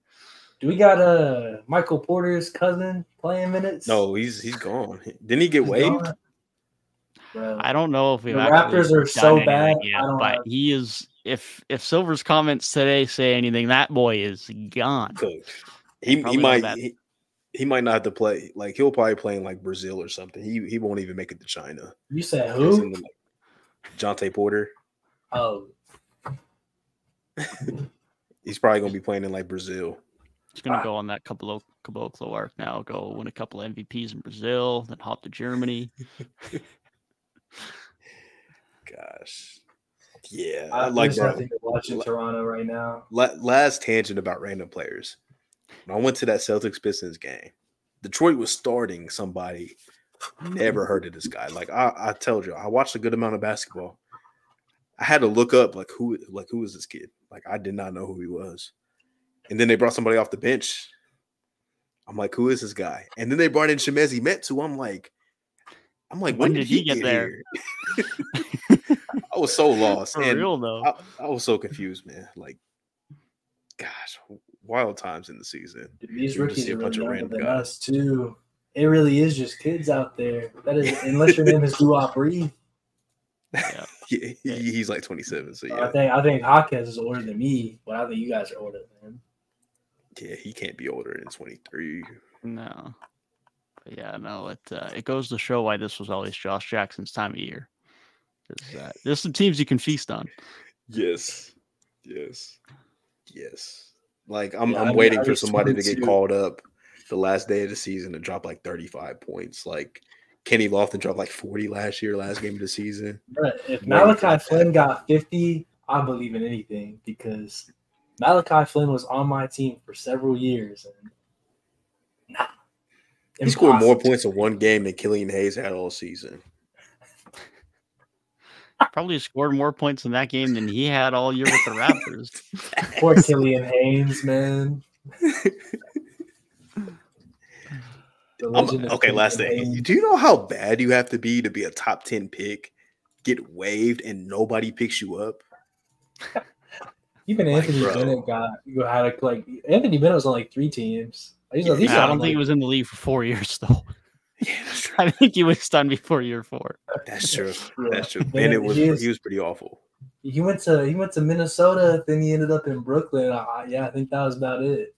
Like he's on his Jan Vesely timing, man. But did Bennett spend time in Toronto? Yeah. Yeah, he had time in Toronto. I mean, he had at least 4 teams. Yeah. Okay, he had 4 years. He only played 19 and 23 games in year 3 and 4, but those 19 with the Raptors were at an average of 4.4 minutes. We got to get back to the show, bro. We need to get to all defensive teams. Bro, come on, man. This is Tangent Weekly, man. Like we always just go on random tangents, bro. Like, we're not even done with the main thing. If you can count on anything at 3 Point Weekly, it is indeed a random tangent about some random player or some team that is no longer relevant to the conversation. Absolutely. Bro, I already heard Jan Vesely's name. Like, what is that's where Killian Hayes is heading, bro. Like he's on his Jan Vesely timing. Is this year? This would be his 4th year. Yeah. Who do you think had a better NBA career, Killian Hayes or Milos Teodosic? At least Milos was kind of decent on the Clippers, man. Yeah, at least he had some moments, and they were a playoff team with him there. I think Killian Hayes, man. People were happy when he had like the first couple weeks of the season, like he was like averaging like 7 assists and 2 turnovers or something like that, and everybody was like, "Oh, here's Killian." And France is crazy, bro. When you draft a player from France, you either get like legendary like Tony Parker, Victor Wembanyama, Rudy Gobert, or you get like Frank Ntilikina, Killian Hayes. There's the only like average player from France is like Nick Batum. But Nick Batum was damn good in his prime. He was. I won't even call him average. Average is like a role player though. I think Evan Fournier is like average. That's an average guy. Evan Fournier was averaging 20. I feel like if Nick Batum was damn good, then you got to say like Fournier in his prime was. He was. Batum was a lot better than Fournier. Give me Batum every day over Fournier for sure. I mean, Batum in his prime was still getting like 17, 18. He was a hell of a lot better defender than Fournier was. Celtics fans and Knicks fans, they got it out for Fournier. So. Oh God, when he's on the Pistons, by the way. When I was watching him, he was warming up. I'm like, I want to boo this guy so bad. Like he's bottom 5 Celtics. Man. He's bottom 5 Celtics from watch. You said who's more hated? Yeah, Boston. It's definitely Kyrie. Yeah, I don't think anybody's topping Kyrie, bro. No. Which I wish Boston fans would just let that go. I said it several times, but yeah. That was karma for Isaiah Thomas. My God, they deserve that. Yeah, that's fair. Isaiah Thomas, Suns legend, by the way. I don't even think he was signed last time we had a podcast. He was employed. Somebody said he signed for the rest of the season. Somebody said also for 1 more week. He signed 1 more 10-day. Yeah, they suck. They're pretty bad. Do y'all want to do all defense before we get to all NBA? Yeah, let's do all defense. Let's do it.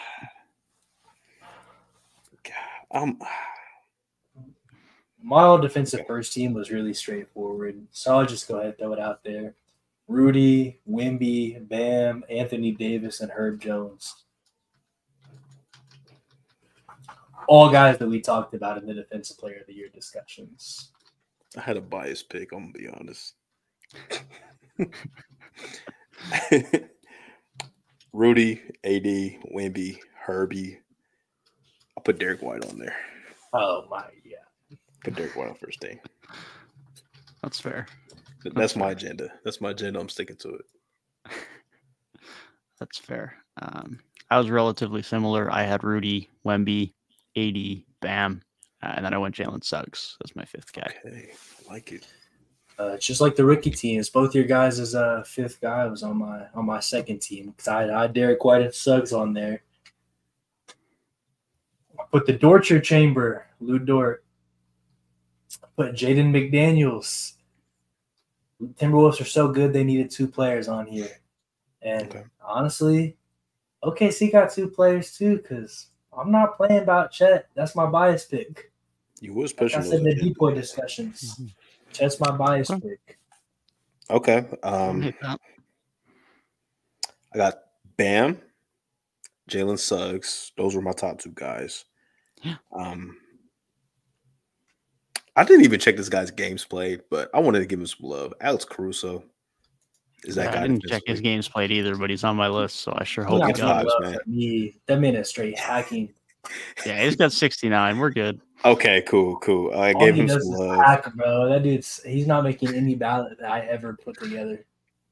I agree with Gabe. I got Jaden McDaniels. I just feel like Minnesota needs 2 because they've been that damn good, and McDaniels is that guy on the perimeter for them. And I went with Jared Allen, man. He held it down in an important time of the season. You know, when Mobley, who was all defensive first team, defensive player of the year finalist, he held that shit down for them defensively, man. So I had to give Jared Allen some love. I like the Jared Allen shout. Did not make my list, but was on my honorable mentions. So I like that. He's had a good bounce back here this year, defensively for sure, but offensively as well. He's had a nice bounce back. So I like that shout. For my second team, Herb's there, of course. Drew Holiday and Derek White both get on there for me. Alex Caruso is also on my list. Fifth spot, I'm torn. I could go 2 ways. I'm going to go with KCP. He's my 5th guy here. I was thinking of Jaden McDaniels, but I want to give Denver a guy. I think KCP deserves a shout here. Yeah. I think our last episode, I think I mentioned like he has a case for all defense. So he's had a good year. I love it. He's been great. I'm glad you got a Drew Holiday. Gave that shout. Jaylen Brown's also probably had like the best defensive season of his career. Like he's really bounced back from what he was the last couple of years. He's been great. Lou Dort, like Gabe mentioned, I love that pick too. Yeah. Lou Dort doesn't get enough love. I forgot about him. I'm a Lou Dort guy. Arizona State legend. You got it. He's a point guard there, which is crazy. Real quick, I want to say this about Jalen Suggs because all the talk about the Magic is point guard this, point guard that. What if he's just going to be their Marcus Smart eventually? Like he can develop into just being that serviceable point guard, but it's more so going to be Franz and Paolo really being the initiators. And Jalen Suggs is showing 3-and-D potential. Like maybe he's just going to be that for them. Well, that's the thing, especially with his 3-point shot where it is now. Like, I don't think there's an issue with him being the guy. Now, if you want to argue how he fits with Anthony Black and then those two with Paolo and Franz, okay, sure. But again, maybe Anthony Black's 3-point shot develops over the next couple of years and they're fine.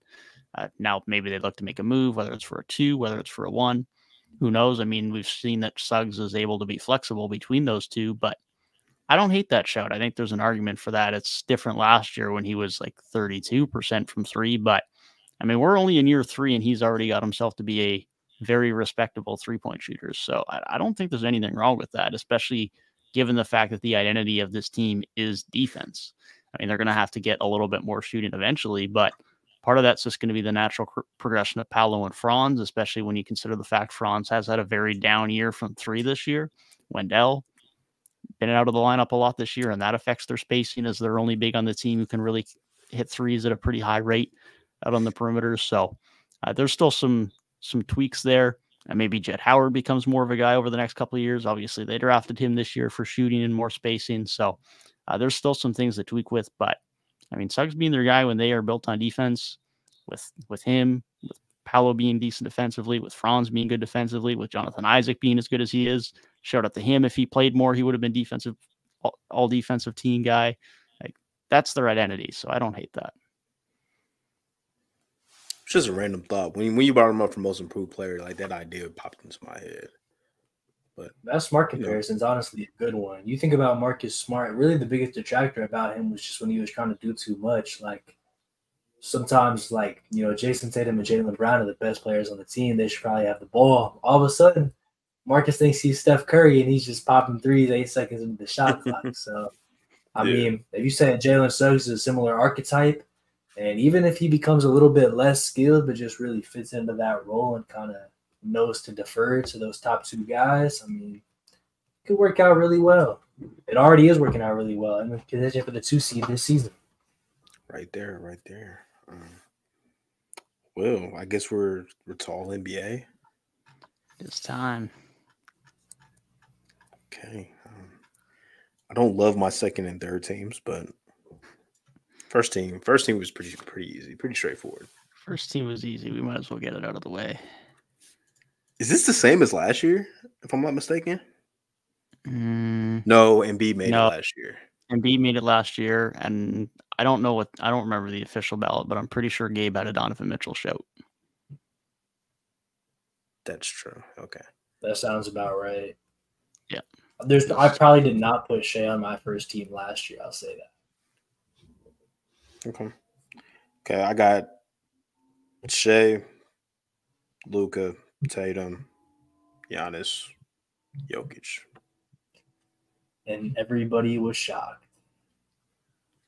The only spot I kind of like for a second thought about was Tatum's, but I'm like, no, they've won 62 games. Yeah. So I'm like, I can't. But he's making Jalen Brunson was right there for me. Like, had a good case for me, to be honest. Yeah, that's fair. Brunson's he was the name. Yep. Yeah. Tatum was the name that if anyone was going to slip, it was going to be him. But like you say, Boston's been too good, and no one's close enough to really bump him off that spot. Okay. So that was the easiest part. Yeah. Now it gets static and spicy. Like if any of us had the same second and third teams, I would be like really I would be shocked, to be honest. Yeah, not expected for sure. It's crazy because really nobody on my second team is guys that I'm like that known to be like a fanboy of, but all of my like guys I'm a fanboy of are all on my third team. So it makes me happy because I feel like we got the same guy. I feel like we got the same guy on one of the last spots on the second team. Then my second team, Jalen Brunson, like I said, is the first name. Yep. I got Kawhi. The Clippers have been insane, and it's Kawhi. He's been making these lists for like 10 plus years at this point. I got Anthony Edwards. Like we said, with Tatum locking in that first team spot, with them Boston being so good, Ant being the primary option on a first seed campaign. I wanted to give him that nod and put him on this level. Anthony Davis, been the best player on the Lakers. I mean, what he does on both sides of the floor, I think that he's deserving this season. And then my last spot, probably the hottest take on second team, was Kevin Durant. I think he's been really impressive, just how rounded his game has been as well. And, the Suns haven't been amazing per se, but what him and obviously Booker have been doing this year to just really put that team on their back. Super impressive basketball from him this season as well. Okay. Pretty similar. Okay. Brunson was the top guy. I still put it in format of like, because my teams ended up being kind of like this, like guard and then front court players, because that's kind of how my teams ended up being. So Brunson, Anthony Edwards, I feel like Minnesota definitely has to have one All-NBA guy, and if it is at least one, it's Ant. He's been great. I have Kevin Durant. Kawhi did not make my second team. I have Kevin Durant. I think the numbers are impeccable, and I feel like their struggles, it's really not on KD. Like, he's been there pretty much all year. He's been great all year. I think having one of his best seasons, like he's been just tremendous this season, and then being up and down, it's no fault to him at all. Like he's been the one guy that's been steadily available. Him and like Grayson Allen. So I had to have KD there. Anthony Davis is also on my second team.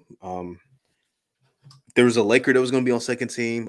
It's AD for me. I still think he's been their best player, even though LeBron's numbers are great too. But Anthony Davis, talked about his defensive impact earlier, but even offensively, had a really good year, basically 25 and 12 this season. Like he's been rebounding like, his old self, scoring the ball a lot more. Like he's been phenomenal. And this is probably my hottest take of all, but I don't care, man. Domantas Sabonis is on my second team. I like it. He's on my second team, man. Like counting stats are ridiculous.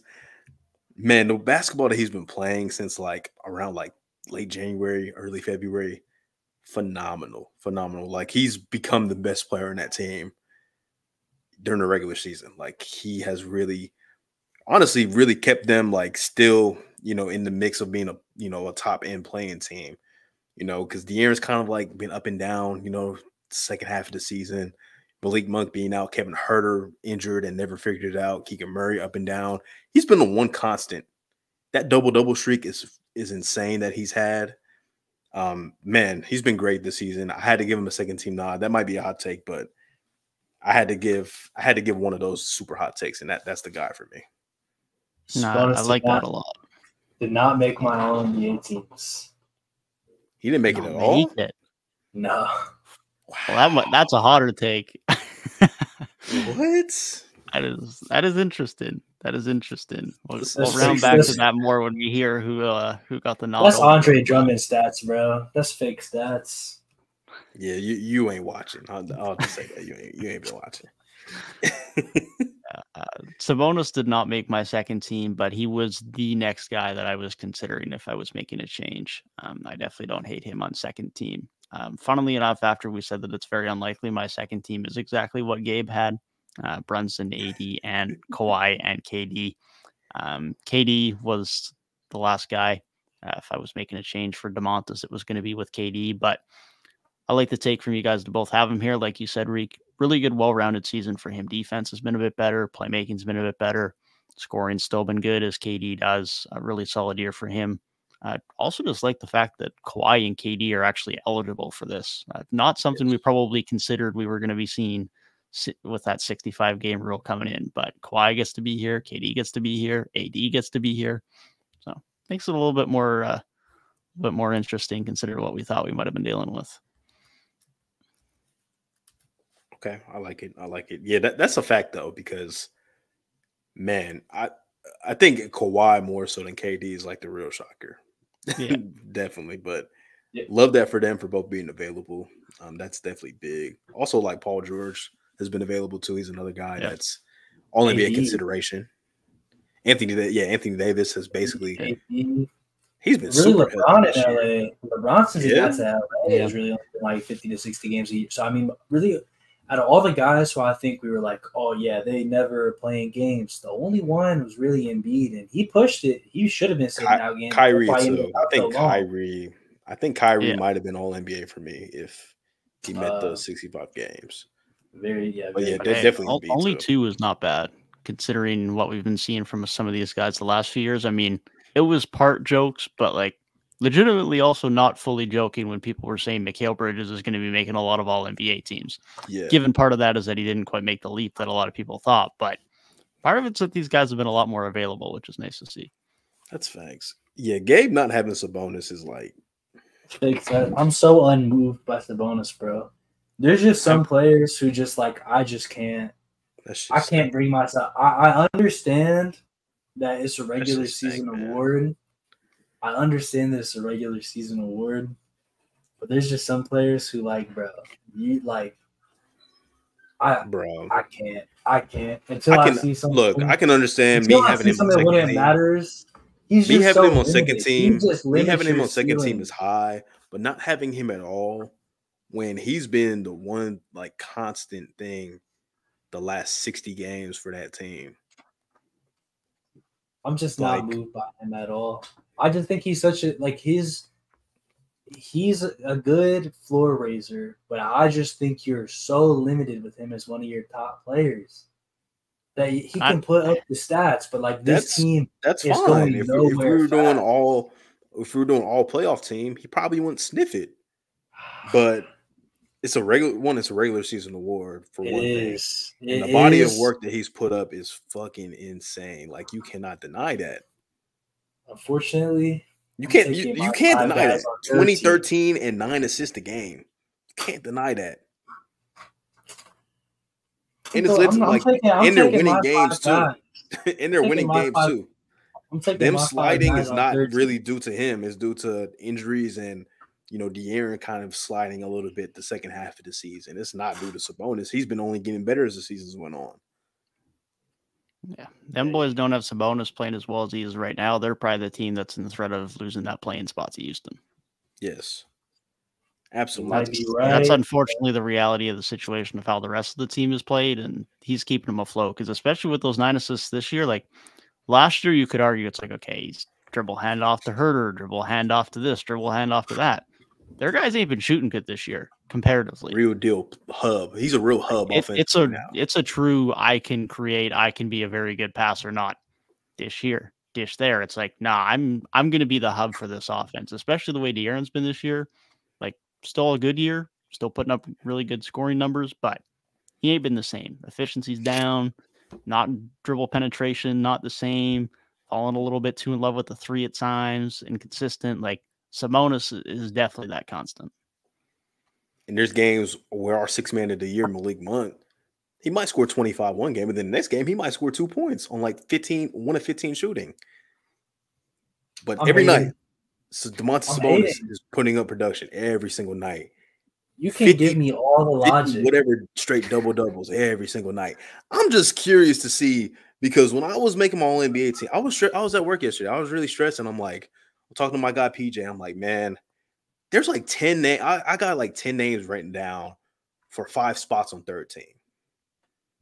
And by the time I got to my last spot, I had like still, several names left. And I'm like, I don't know who I'm picking. My last spot still has question marks by it, because I didn't figure out until like halfway through the stream who I'm going to put at the last spot. So I'm really interested to see who you have over Domantas Sabonis. And not only who you have, you probably have 2 names over him. You probably have 2 names over him that probably shouldn't make it. I'm hating. That's gross, man. I'm going to be honest. I'm hating. It's a nasty agenda. It's a nasty agenda. I'm a hater. That's gross. Unfortunately, it's not a prediction. It's my ballot. That's fair. I'm hating. That's fair. But your reasoning for leaving him off is quite poor. It's poor reasoning. You could do better than that if you were going to leave him off. I'd rather you build up the guys that you put ahead of him than without mentioning the word playoff at all. That's all I'm gonna say. Let's hear it, Gabe. Who we got on the 3rd team? The 3rd team? All right. And this is in no particular order among the 5 guys. But first name, Tyrese Halliburton. You knew it was coming. Get the fuck out of here, man. Get the fuck out of here. This has got to be a vibes list. This man Halliburton. Look, he did get injured, but my God, he's been fucking awful the last 2 months or so. He's been terrible. I understand. Since the injury, god awful. Since the injury, things have not been spectacular, but you cannot deny that the main reason why the Pacers were as good as they were this season is because of Tyrese Halliburton. And listen, you can talk about recency bias all you want, but the first half of the season did happen. I'm gonna be so honest with you. I'm gonna be so honest with you. The 10, 11 names I wrote down, I did not write Tyrese Halliburton's name down. I'm glazing. You're not on my 6-game short honorable mention list either. So I'm glazing. I'm glazing. Hey, brother. All right. Number 2, Steph Curry.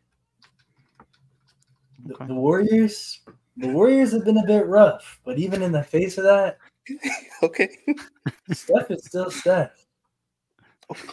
Super down year, but okay. I got LeBron. Lakers. That's your best pick yet. Not amazing.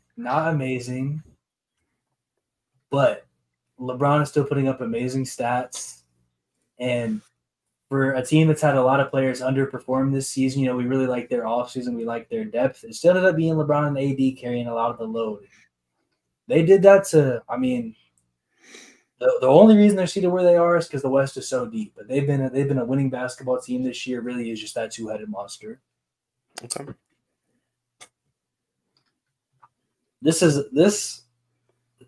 This is a winning pick. This is not his best statistical season.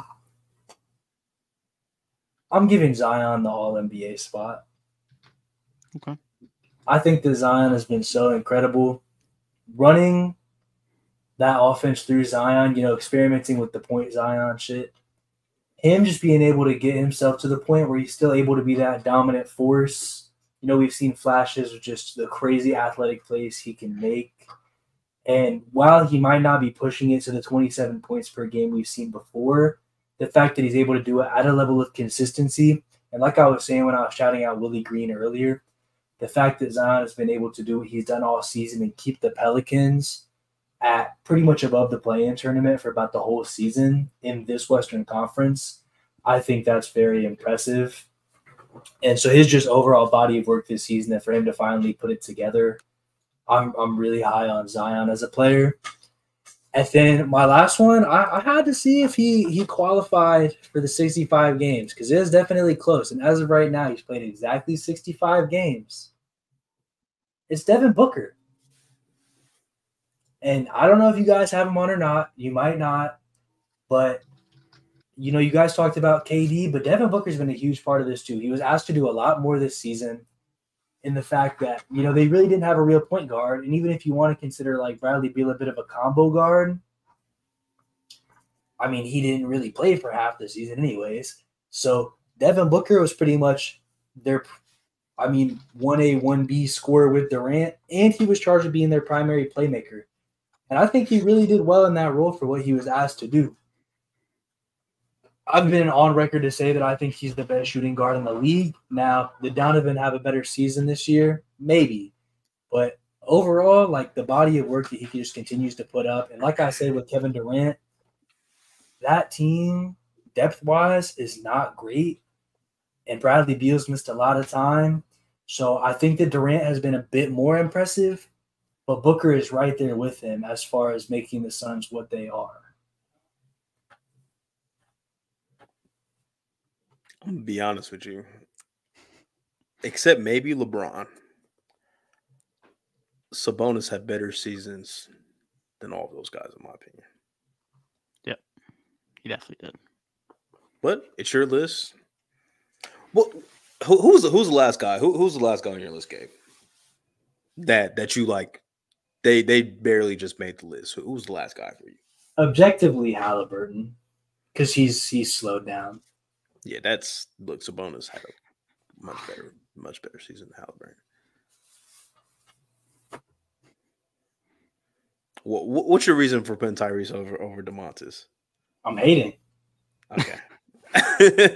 Okay. At least you admit that. At least you admit that. I'll admit that there's no logic to the pick. I'm hating.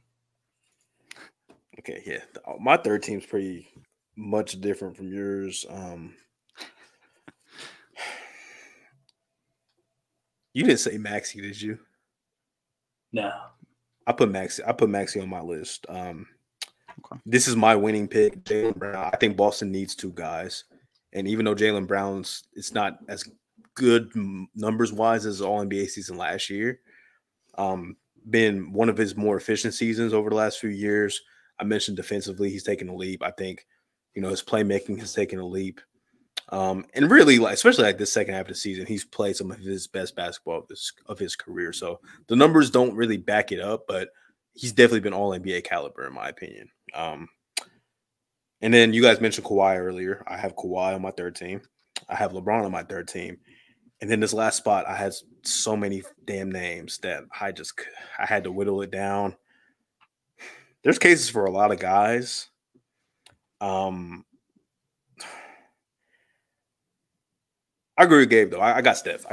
And I don't love it. I really don't. There's some guys I want to give some love. There's some guys I wanted to give some love to.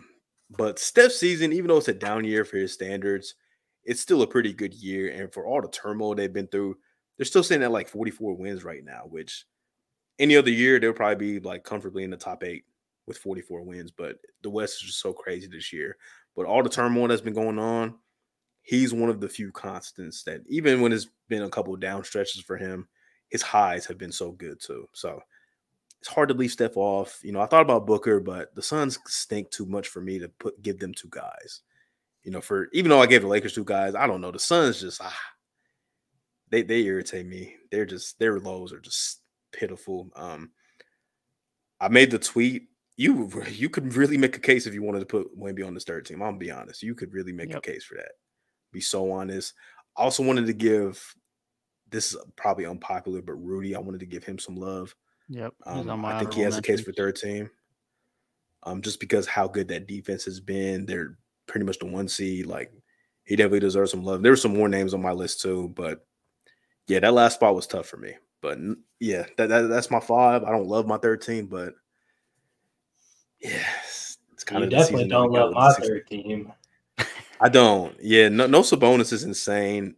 Tyrese Halliburton over Sabonis is even crazier. If you would have had Maxey, I could maybe understand. If you would have had maybe even if you had Rudy, I'll be like, all right. You respect Zion, bro. You need to respect Zion right now. Zion is fine as an omission. That's fine. Yeah. I love his second half. And I say that as Zion being on my list, but that's a fine omission.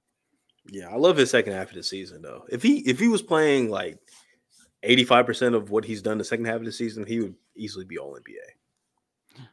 For sure. Yeah, so Zion is, of course, on my 3rd team. Sabonis, of course, had to be here. LeBron is here. LeBron and Sabonis were the only 2 I felt good about. After that, the next 3 were lumped in with the other 10 that I was looking at. And it was pretty much a toss-up from there. Steph did get a nod in.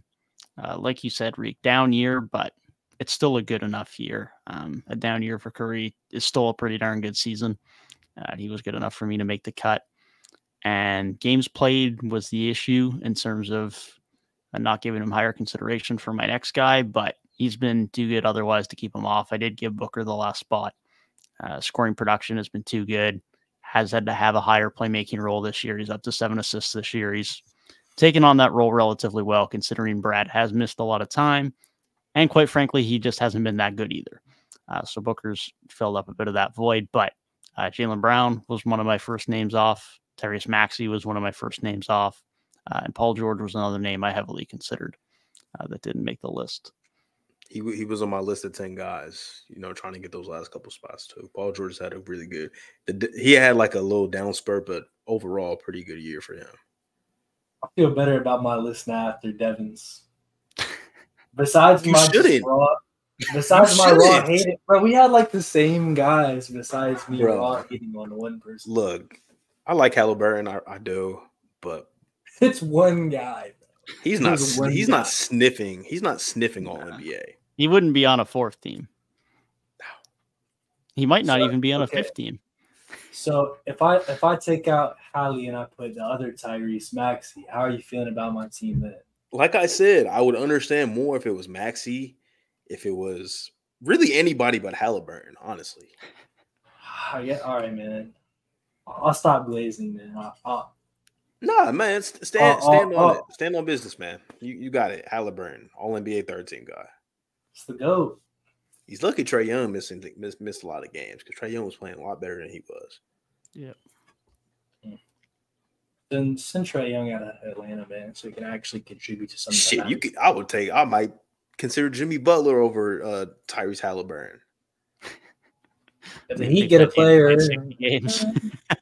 if the Heat got a player, I think Jimmy actually meets the requirements. I think I was looking at him earlier today. He was at 58, I think. Ah, damn.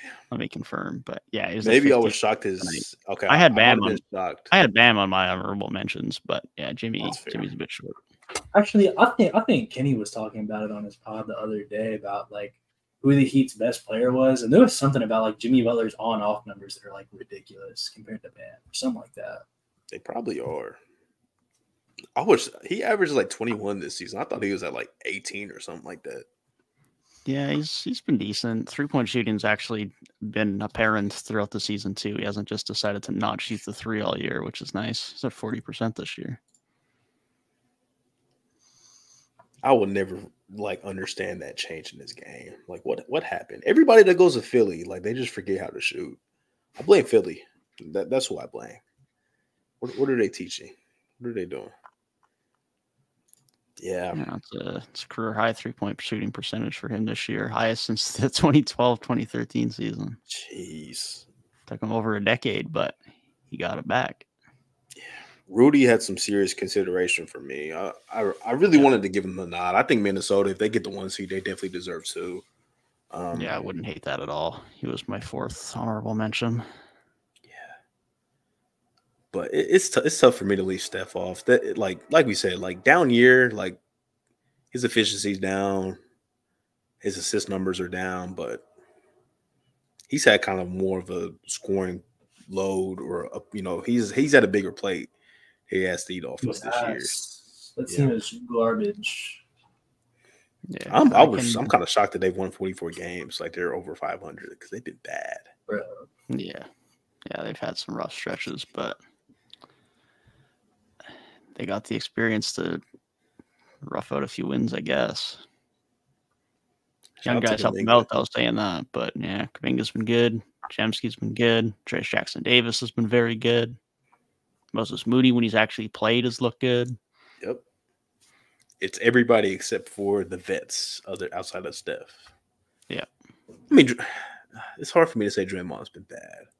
Yeah, Draymond's been fine when he's been on the court. Wiggins has been better the last month and a half, but it's still not what you'd like to see from him. Clay still stinks. Better. Clay still stinks, yeah. He has a game every now and then that it's like, I can still do it for one game.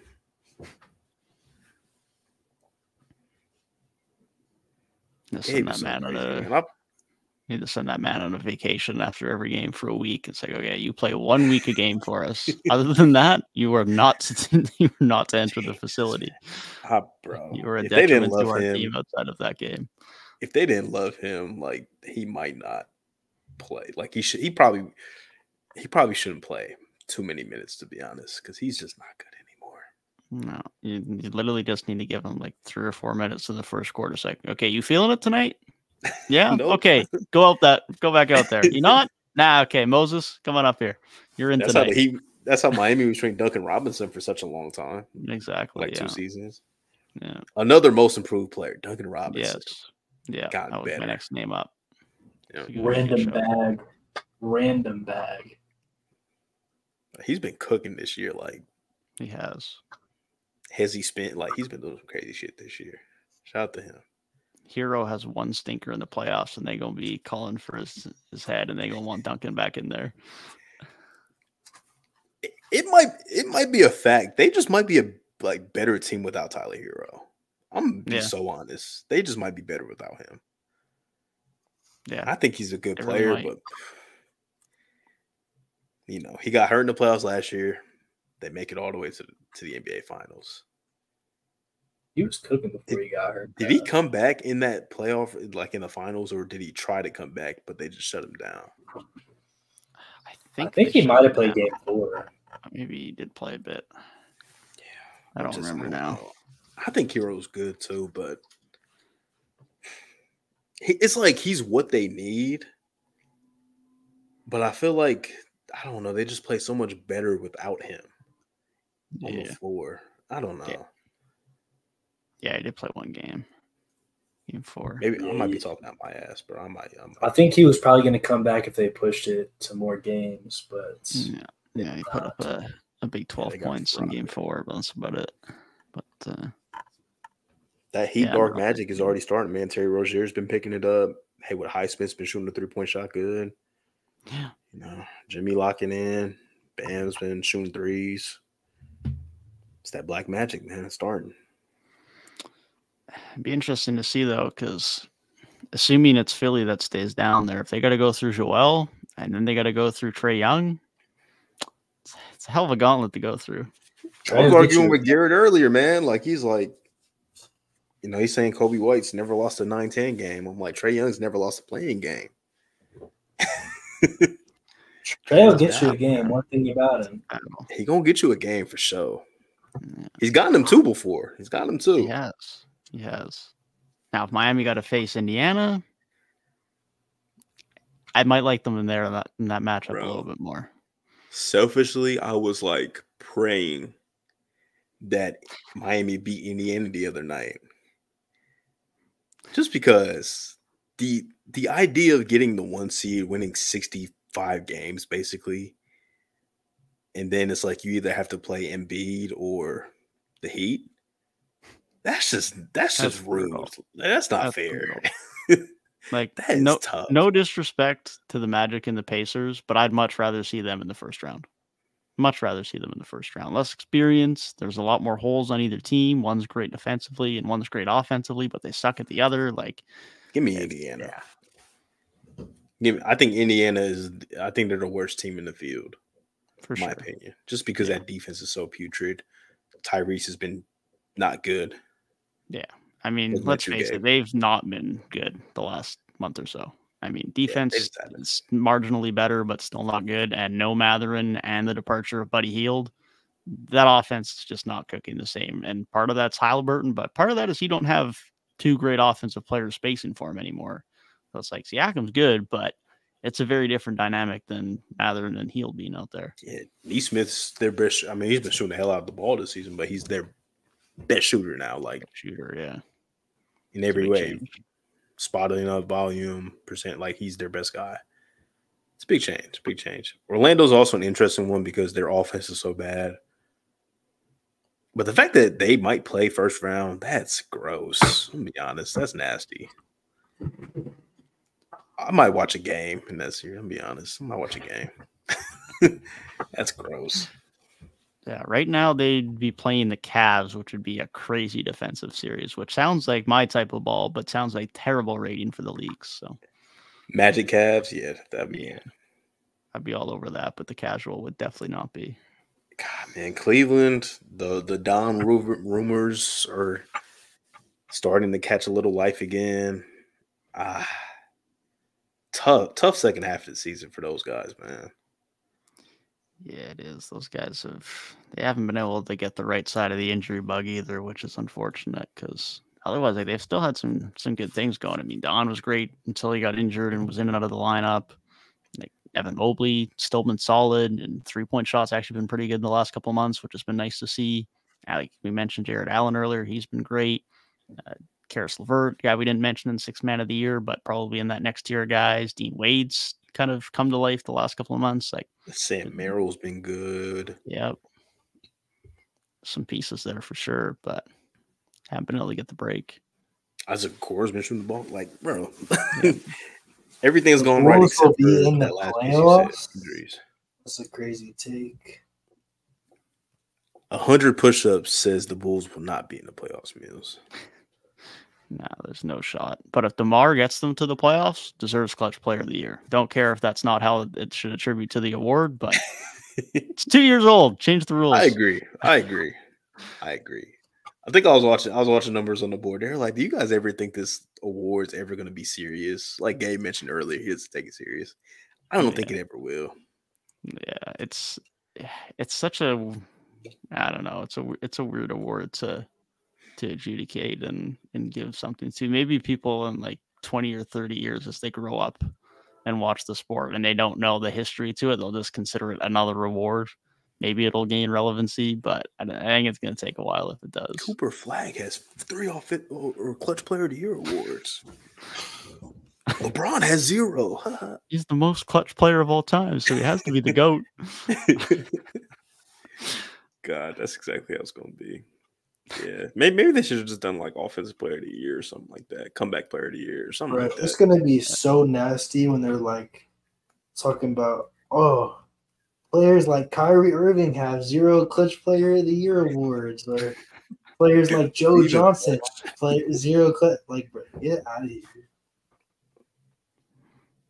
That's gonna be nasty. Hall of Famers got announced recently, I think. They did. Chauncey and who was the other? Vince. Yes. Both very well deserved. Yeah, the goalpost for Basketball Hall of Fame is a little different, but shout out to Chauncey. Nice to see him get in.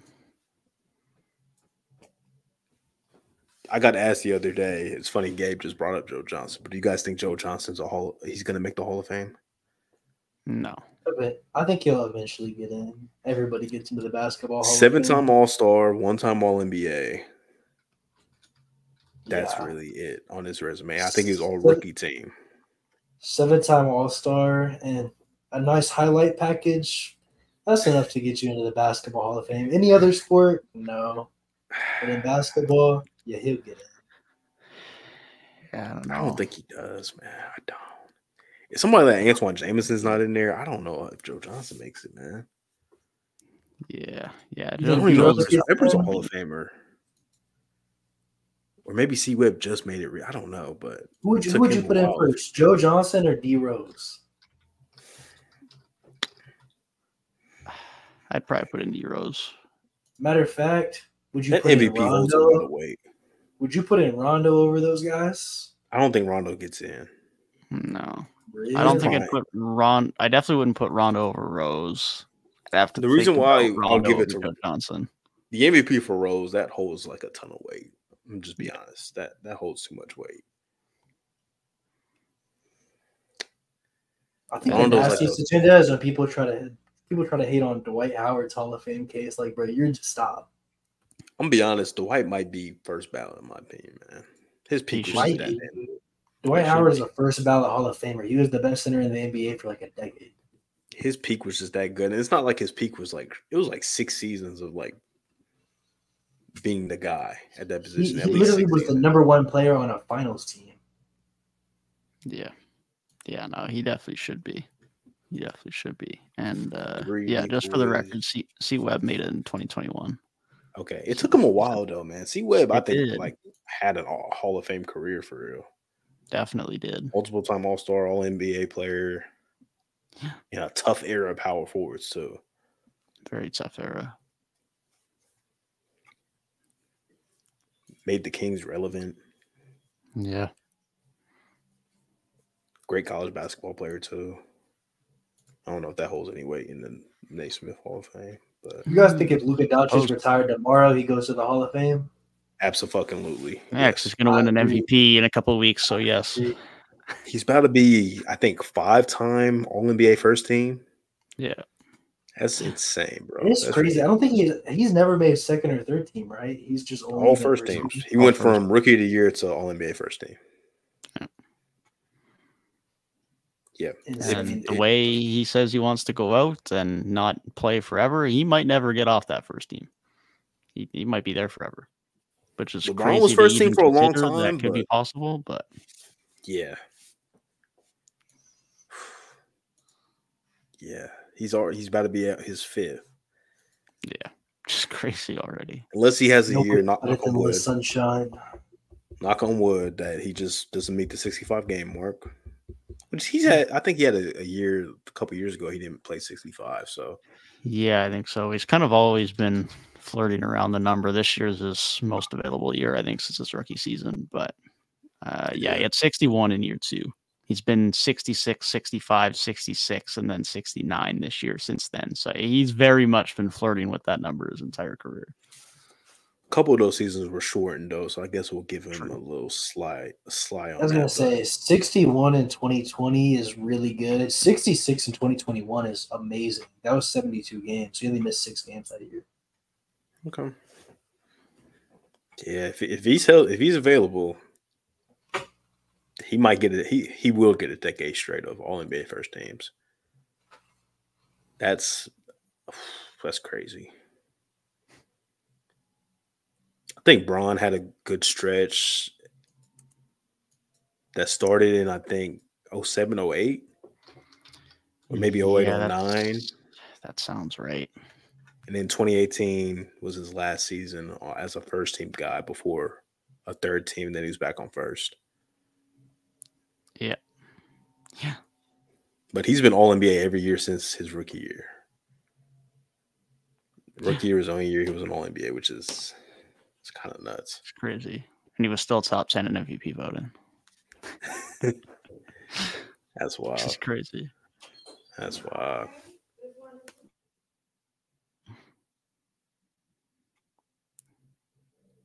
Yeah, that is crazy. We talk about Wemby coming in and being crazy, but Luka really might be right there with him. Oh, for sure. For sure. I mean, Luka he's not the athletic freak, so he's not going to get that same type of notoriety. But, I mean, he's going to be right there statistically. He's just not going to have depoys to be an added layer, obviously. But yeah, you're going to be up there challenging him for MVP for a damn long time. That's for sure. Besides, like, height, I feel like Luka's the kind of player who you can, like, just envision anybody really being. Just because, yeah, he's not the fastest, don't jump the highest. Like, just. It's that. I don't know. It's just insane play. It's that mind, man. It's that mind. He's one of the smartest basketball players ever.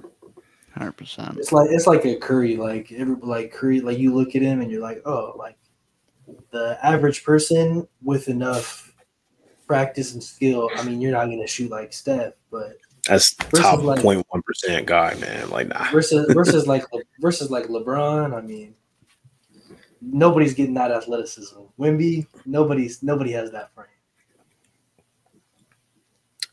But there are some really good guys. Like I've been saying this for like a couple of years now. Jalen Brunson's a guy that you're a young hooper, somebody you should be looking at. Jalen Brunson is one of those guys.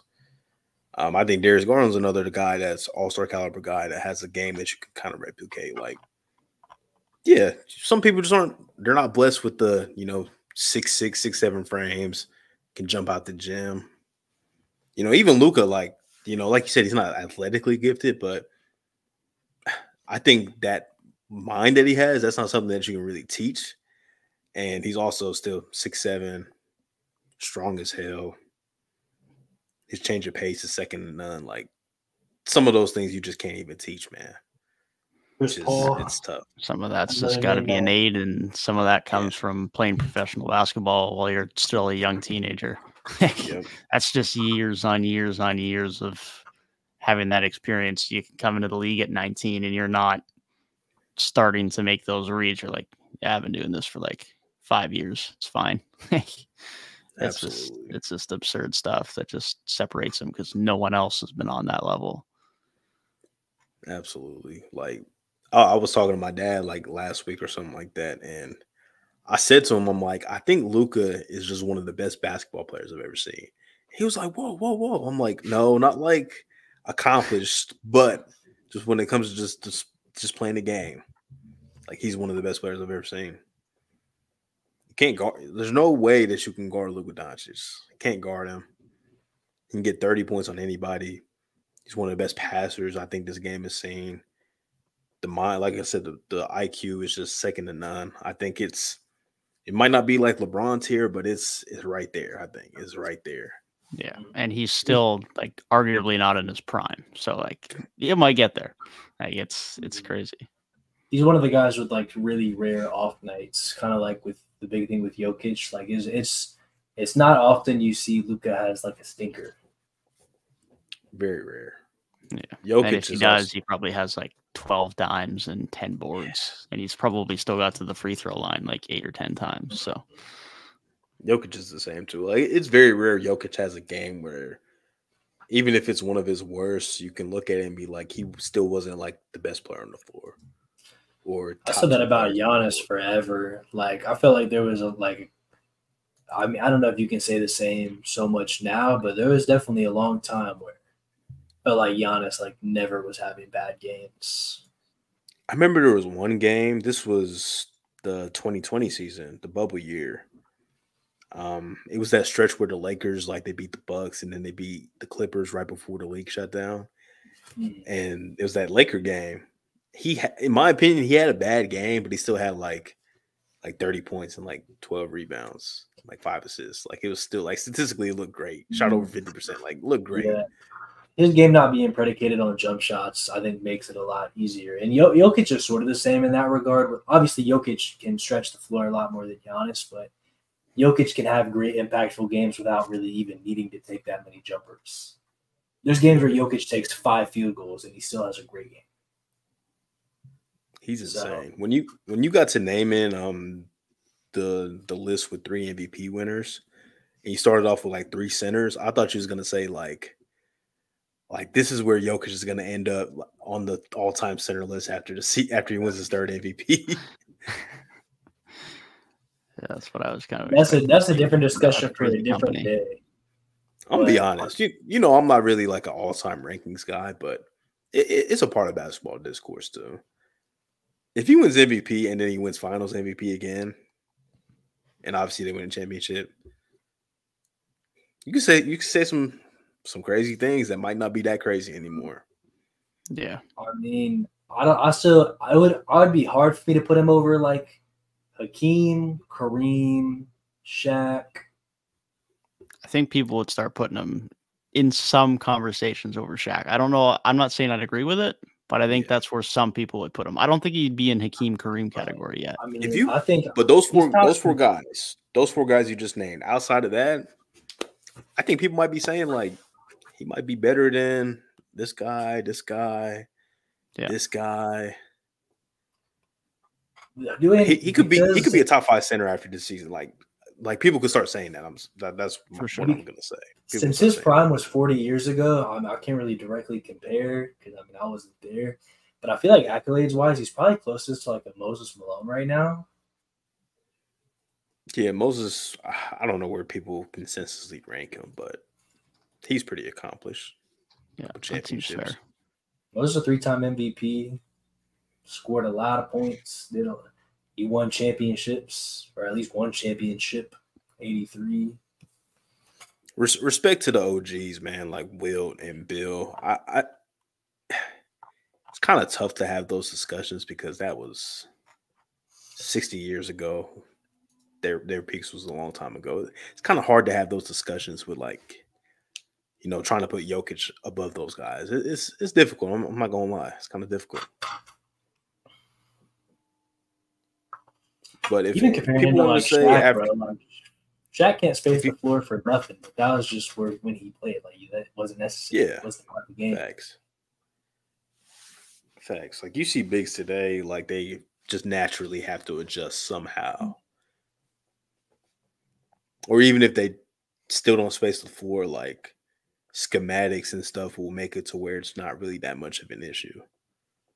Yeah, I mean, none of the top bigs are not having some amount of perimeter game. I mean, even a guy like Giannis, obviously, he's not a great three-point shooter, but he's still out there handling the ball, getting downhill, making cuts from the perimeter. Like, that's just the way it is. Embiid, projected to be a great post scorer. Now I'm handling on the perimeter, shooting threes, off the catch, off the dribble. Like, obviously, Jokic is great at it. Even Sabonis, like, not a great three-point shooter, but he'll still shoot them and has actually hit them pretty well this year. Got a mid-range game. Can be a central hub. Bam, same thing. Guy like Draymond, not a three-point shooter, but I can operate. I can really operate the two-man game. When I get on a 4-on-3 on the backside, I can operate really well from the top of the paint or from the three-point line. Like so many guys like that now, even if it's not a three-point shot, they just know how to operate in so many different ways. That's not, I'm in the paint. It's elbow, top of the key, three-point line. That they can just operate in so many different ways now. For all those top guys, they don't really exist. If you don't have that type of ability now, you're not at that tier. Yeah, I think really out of all-time bigs, the one who probably translates the best to the modern game is Hakeem. And even that's not perfect. But to me, like, disregard eras, disregard everything. I think just like the not greatest, because accomplishments are a whole different thing. And some centers have crazy accomplishments, but just the straight up raw best center of all time, I think, is Hakeem. I agree. I think he would just translate anywhere. But I think he would. I think Shaq would too. Even though like his game is like extinct today, I still think he would pretty. Giannis carries it up. Giannis is a lot more versatile, being quicker. But I mean, if you take like Orlando Shaq, even like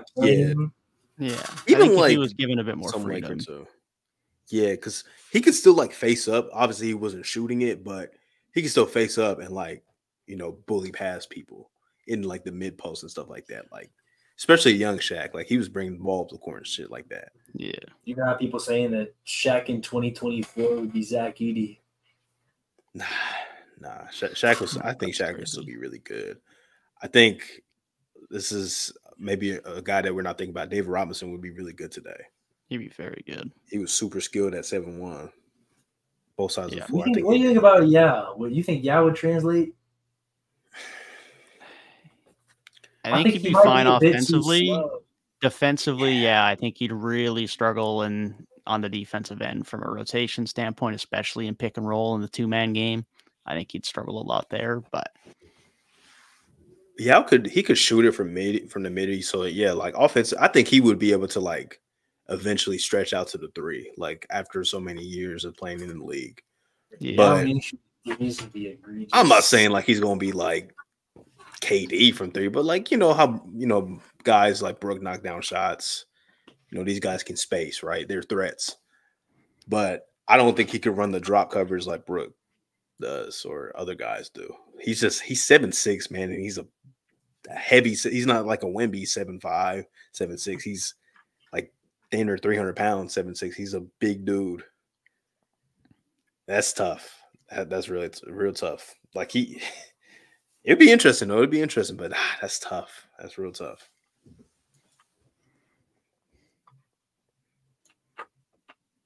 That's a good question, Gabe. Yeah, he might be Zach Edey, but maybe better offensively. Yeah, probably. Where's Zach Edey? Men's college basketball. Yao was real skilled. Yao was super skilled offensively, but he was. I don't know. Win with Yao as their center. I'll say that. Yeah, I don't know how much it would develop, but I'd be really interested to see, in line with more of a mid-range and potential development of a 3-point shot, if you started getting him involved in the short roll and how he could play make with his size. I mean, not that he'd need to be a great passer, but like, you're that big, as long as you're a decent passer, there could be some really interesting action you could run off of that. We've seen worse guys than Yao in the short roll. For sure. Like Jared Allen's good in the short roll now. Like yeah, that's very true. That would be fun. That'd be fun. I think Ewing was pretty skilled offensively. Yeah, Ewing would have been very good mid-range guy. Yeah, I think he would be good. A lot of those 90s guys are. Yeah. Like I think like Zoe would probably, just because of his rim deterrence, he would probably fit in. Yeah, I've already seen modern day might Charles be able to operate in the drop. You said Charles? Modern Charles Barkley already exists, and her name is Angel Reese. You heard it here first. She be getting boards like crazy, bro. The rebounding is egregious. She's a good player. Great rebounder. She is a great rebounder. I'll give her that for sure. Bro, did y'all see? This is proof. Caitlin Clark is the ultimate needle mover for women's basketball. The Fever, 36 of their 40 games are on national TV. And one was last year. That's nuts. Crazy, man. Crazy. A lot of pressure on her. No doubt. I hope she's good. I love her game. I hope she's good. But she could be the player that can transcend the women's game, because it took a while for the NBA to really become prominent. They're going into their 80s, I think. Yeah, like maybe she could be the Magic, and maybe there's already a lot of talented women in the WNBA anyways, but maybe she could be like that player that now there's more eyes on the league, so more people can see, oh, it's actually good basketball. There's actually a lot of really good players in this league, and that can help them out, because they're still kind of in their infant stage for us, like 27 years of WNBA basketball. So that's not a lot. So hopefully this can be a player that really pushes the needle forward even more. Yeah, that would be really nice to see. Women's college hoops is way, way better than the state of men's college hoops right now. I'll say that. You see what the numbers is like. I could not care less about men's college hoops. And that's just, I think a lot of that's a testament to, one, women staying in college for more years, and two, just the amount of alternate routes to the NBA now between. I mean, I know Ignite's about to shut down, I'm pretty sure, but just like guys coming from overseas and everything, all the alternate pathways. Yeah. The transfer portal also in the men's is way more like big time than the women's. Another thing that I kind of noticed, especially like tournament style, the first like weekend, I was more invested in the men's because the upsets happen more often on that side of the, March Madness. But then when it got to like Sweet 16, Elite 8, And then the Final Four, I didn't watch a second of the men's Final Four, but I watched every game of the women's Final Four because that was high quality basketball. I watched most of the Elite 8 games, most of the Sweet 16 games, because those were like, there wasn't a lot of upsets, so those were all like really the best teams, the best players playing against each other. So the brand of basketball was just like elite. And all the games I watched were just elite games too. They got stars. I mean, you got like really the only team who I don't know many of the players on is probably like South Carolina, but I know they're like have been the top team for a while. But outside of that, I mean, you got Caitlin on Iowa, you got Paige on UConn, you got Angel and Haley on LSU at the very least. Like names, stacked names. You know, I literally the only reason I know who Zach Edey is because I went to a Big Ten school. Otherwise, dude, I cannot name you 5 men's college basketball players. I could, but the fact that we're having to debate saying that we can, it's an issue. It's an issue for sure. Yeah, men's college basketball is not the same. I'm glad women's is getting better, and because when we were younger, like it was always just like UConn was dominating. Yeah, it's all it was UConn. I feel like every year, like they won like 90 straight games at one point. Like they were just dominating. Yeah, I definitely used to think it was Baylor got in there for a little bit. Notre Dame was pretty good. Stanford might have got a couple. But then like mid-2010s, like that's when everything shifted. South Carolina became really good. UConn's still good, but they kind of fell back. And now you got teams like that Iowa team, not that good outside of Caitlin Clark. No. But you got them pushing, to back-to-back national championship games.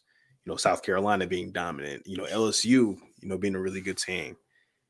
And that's what I love, man. A lot of parity in that sport, but I think the names like becoming synonymous with the women's side is like really important, and that's a step in the right direction. All the Twitter, banter, that's a good step in the right direction in this day and age too. Yeah, that people are actually watching and they're caring enough to, make tweets, make jokes, make memes, whatever. Like that's good. Hating that's is good. If you're hating on the players versus hating on the sport, if you're just hating on the sport as a whole, not good. If you're like nasty. If you're clowning like Haley Van Lith at the transfer portal and you're like my next chaptering it, I mean that's good banter. Fair enough to follow it. Yep. Real talk, man. So I hope that this is like their real like transcendent stage. Like Gabe said, this might be their 1980s, for like it was for the NBA. Definitely good signs. It's really this year we'll see, right? I mean, if the media attention carries and there's still people, rightfully or not, clowning Angel Reese and wanting to care about what she's got going on, and that translates hopefully to the basketball court, and Clark continues to get attention, it's like, and it just needs to snowball, right? And like you said earlier, Reek, there's so much more talent in the league. Once you get at least a couple of eyeballs that the media cares about enough, it'll just get rolling from there. I mean, there's definitely a couple. Like, I think that year after year, like Sabrina, Kelsey Plum, like Candace Parker, like there's names. There's already names. Asia Wilson, Breanna Stewart's still good. Yeah. Hey, Stewart was hating on Caitlin, man. If I get into the W, I might have to become a Stewart hater. That's my team, man. Come on now. Breanna, I didn't see. She said, I saw Taurasi said, she said a lot. She was saying a lot. I heard Taurasi's a hater in general. She is. I love DT though, but she definitely is a hater. But I respect it though because she got game. I'm a Sue Bird stand over Taurasi, I'm afraid. Oh yeah, Sue Bird's like her, Candace Parker, like my favorite women's players ever. My favorite now is Sabrina's my favorite in the W, and once Caitlin gets there, she will also be my favorite. Candace is still playing though, so she's up there for me too. Wait till Paige gets there, man. I'm surprised she's going back to school. That kind of shocked me. I was not expecting that. Yeah, I mean, I bet the NIL deals are with the ratings they've been doing. Yeah. She's making money, and that's the biggest. She missed the season too, so I guess I understand. That's probably the biggest women's blue blood So I mean, the NIL money, bro, their pool is probably crazy. Yeah, that's facts. And she's, I mean, definitely the most notable name returning. Her, Juju Watkins. Yeah. Time for the Did next Juju story. shot chucker allegations, bro? I love it. I love it, man. So like she's scoring 30 points on 30 shots. Like that's Hey, that's you know, beautiful. I'm a Cam Thomas guy, so You're a Cam Thomas guy, but you also bring up efficiency when comparing Tyrese Halliburton and Trae Young. no aura. It's all about the aura. That's fair. That's fair. I don't know. I love a good shot chucker. You know, not just chucking just cause, but chucking with intent. Like I'm a bucket getter, but I'm gonna put up these 30 shots no matter what. I love that. I mean, when you're on teams that you need to do it, like there's sometimes it just makes sense. I mean, we were talking about it earlier with the DeJounte. I mean, we were talking about that Iowa team. Like that bench put up a goose egg in that final. Like there's a reason that was like it was needed. Like we don't want to see what it would have looked like if the shots were not being chucked. People were pointing out that Caitlin took 30 shots and she was like 12 or 30 or something like that. I'm like, I wish she would have shot more. I wish she would have put up 37 shots. Dude, I think somebody was like, it might not have been her, but there was some discourse where like people were calling like a 9 for 20 from 3 stat line trash. I'm like, hold on. 9 for 20 is great. I'm like, I was about to say, do you know how to do math? 9 for 20? But that's 45% from 3. That is great. Steph Curry shoot 23s and make 9 of them. That's a great night. For real. Shit, if you make 7, make 7 out of 20, that's damn near still a good night. Yeah, that's above league average if you make 7. Yeah. 35% on 20. Exactly. 10? That's facts, man. That's facts. Wolves Nuggets in a back and forth with less than 6 minutes left. Who takes the West? And there's still games on? Yeah, feels like it's like 2 o'clock in the morning for some reason. It's literally 16 minutes past midnight. I see that now. Yeah. Devin's over here chilling at like 10 o'clock.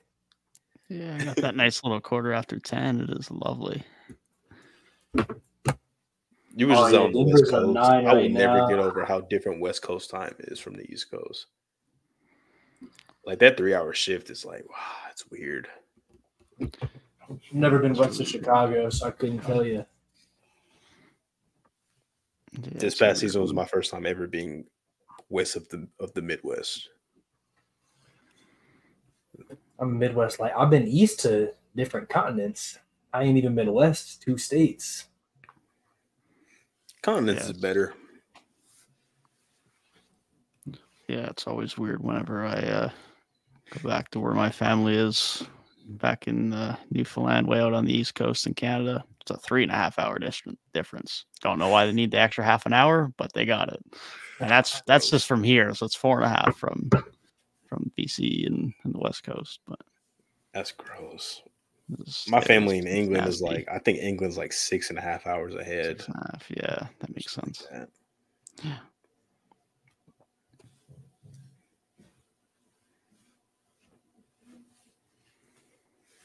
Yeah, that time, man. That time is different.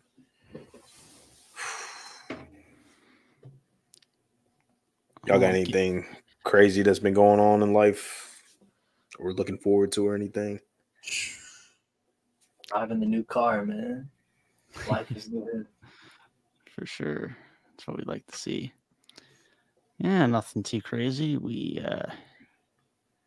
got some new students starting up as some interns in a few weeks, so I'll get back out in the field on the road again. But other than that, nothing too crazy. Got a project in the work for YouTube purposes, but that's probably a few months away yet. It's a project to say the least. So okay, but it's in the works. It's in the works. Love to see it. Love to hear it. Yeah. Did you get the extension? So we're gonna find out either by the end of this week or sometime next week. They said middle of April. So we'll find out. So okay, all right. I'll keep on for him. I'll keep you on for him. All right. Hopefully, I'll have good news to share. Hopefully, by the end of this week. That's what I'm hoping. But we'll see. We'll see. If you get the extension, that next time you're in Springfield, here's but a 45-minute drive to come give a cheers. Cheers. I owe you a drink too, man. You done graduated. You bought a new car. I owe you cheers. If Devin's coming stateside, Devin be stateside now, man. Like, what's up? Devin be stateside.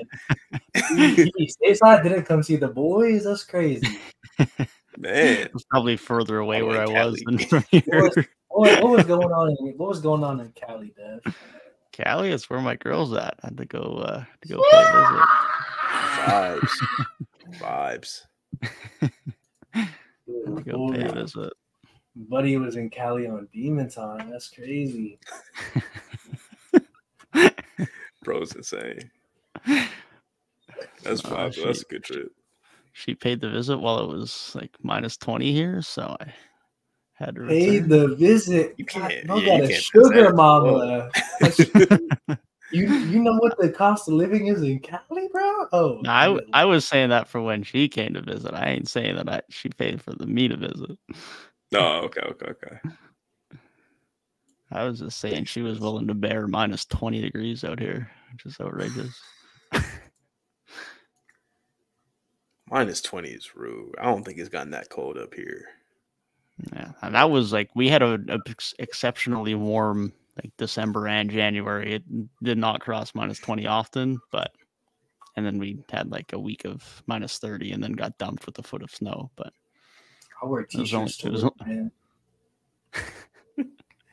I still ain't wearing t-shirts to work, although it's been quite nice here. It's been like 15 Celsius, so it's been like 70 Fahrenheit here. Let me see what that is real quick. That is a nice little 60 degrees Fahrenheit, so which is pretty nice for here this time of year. So it's been great for runs. I just throw on my t-shirt and a nice pair of track pants and we're off, and it's perfect. But that's valid. I wish I could run outdoors. I'm just not that dedicated to cardio. But I have not skipped cardio one time that I've lifted. Every week social media post is a treadmill with. I gotta show off the treadmill, man. Like I'm dedicated, man. I'm down like last time I checked, which was like 2 weeks ago. I was down like 7 pounds. Like this is good. I switched the diet up a little bit. I eat a little less, but it's clean. Lost like 7 pounds. I'm like, all right. I'm eating clean, man. I'm trying to go alcohol free all April. I'm a third through right now. Oh, I'm not gonna last all April. You know, I got a weekend plan. You know, go to visit a couple of homies. You know, so we're gonna have a good time. But outside of that, pretty clean. Pretty clean. Okay. All right. Pretty clean.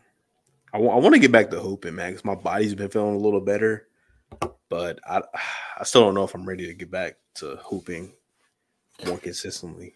I gotta get ready to whoop Devin some ones. That's what I was thinking about this week too. To be fair, now that all the snow's gone, I gotta hit the outdoor courts again. Now that they're actually usable. Devin don't know about the jumper. I do got to get the training because I told Garrett that me and Jamil would win this 2-on-2 tournament. so I do got to get ready for when that comes back around. If he's having a 2v2 tournament, matter of fact, I get PTO now. I'll use PTO to come out. I'll be there. Honestly, I think any combination of us two or us three in the twos would win that tournament. That's how I feel. Not right now because I'm not in basketball shape. I ain't picked up a basketball in months. Who's scoring on Devin, man? Nobody. Give me a few months. Give me a few months to get back in basketball shape, get the shot going again. I think 3-point weekly could run that tournament. I wish Garrett was in here because Devin's NBA comp is we'll just have to remind him next week. Yeah. Yeah. Yeah, next week is packed. Playing starts into next week. Man, we're going on Garrett's on what, Sunday? Yeah, it is a Sunday, yeah. Yeah. Week's going by fast. And before we know it, we'll be watching playoff basketball at this rate. Did he say what the topic was that we were talking about, or Sunday? Pretty sure playing predictions. Okay, yeah. And then we're doing full playoff. Okay, yep.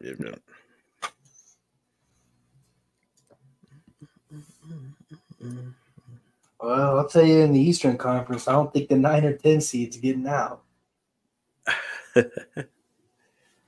Hey, Trey, get your game.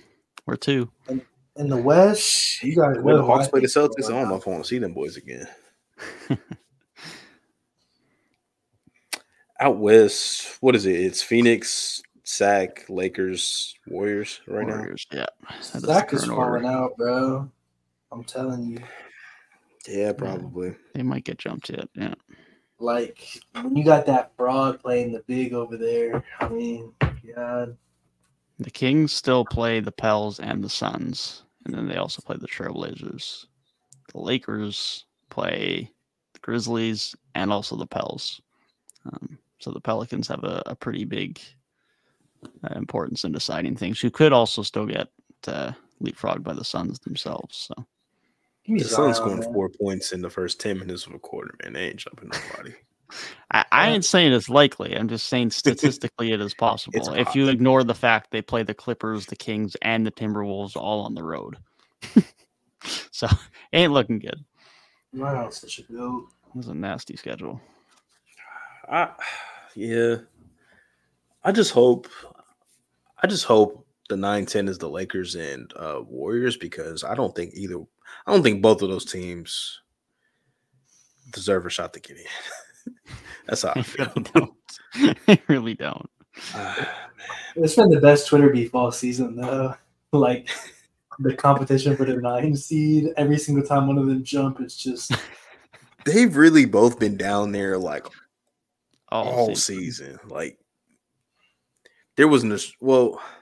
They're not even bad teams. They're like after the in-season tournament, they've been down there all year, because the Lakers were, like, 3rd in the West after the in-season tournament. But... yeah. God, those teams, man. At least I feel like the Lakers have looked better than the Warriors. I just think the Warriors stink, and big changes need to be made to maximize Steph's remaining years. Just my opinion, though. Mm-hmm. His name is Steve Kerr. They just gave him an extension, though. Well, looks like Curry. Hey, come back to where it all started, man. Come back to Toronto. Where it all started. He's acting, bro. Come on, man. They'll play in Toronto, man. Curry, he's got history in the city. Alex Sarr, you are a Raptor. That's the only guy that's going to be a Raptor. Curry wants to play with the future of this league. Future NBA All-Star, real NBA All-Star, Scotty Barnes. Scotty was an All-Star. Wow, I forgot about that. That feels like a long time ago. Respect the GOAT, bro. I love Scotty. I gave him a lot of praise this season. I made a YouTube video about him. But the Raptors lineup since he went out are fucking. Hey, Emmanuel quickly is putting up fucking numbers. He has been balling. I would agree with that. He has indeed been hooping since he's been back the last 5 games. A meaningless game quickly is like one of the best players I've ever seen. He was putting up 30-point triple doubles a couple seasons ago with the Knicks. Like meaningless minutes, Sabonis. These are all meaningful games. What are you talking about? Gary Trent's been loving it too. He's like, I get to take 20 shots a game again. Count me in. Gabe really thinks like we're gonna like get on his side with the Sabonis thing. You're bogus as hell for leaving him off your All NBA list. That's crazy. That's crazy. I hope he gets voted second team now. Shaq and MVP been announced it. Bro, Torrey Craig is my winner, bro. After I seen that shit last night. Bro, what the fuck are you doing?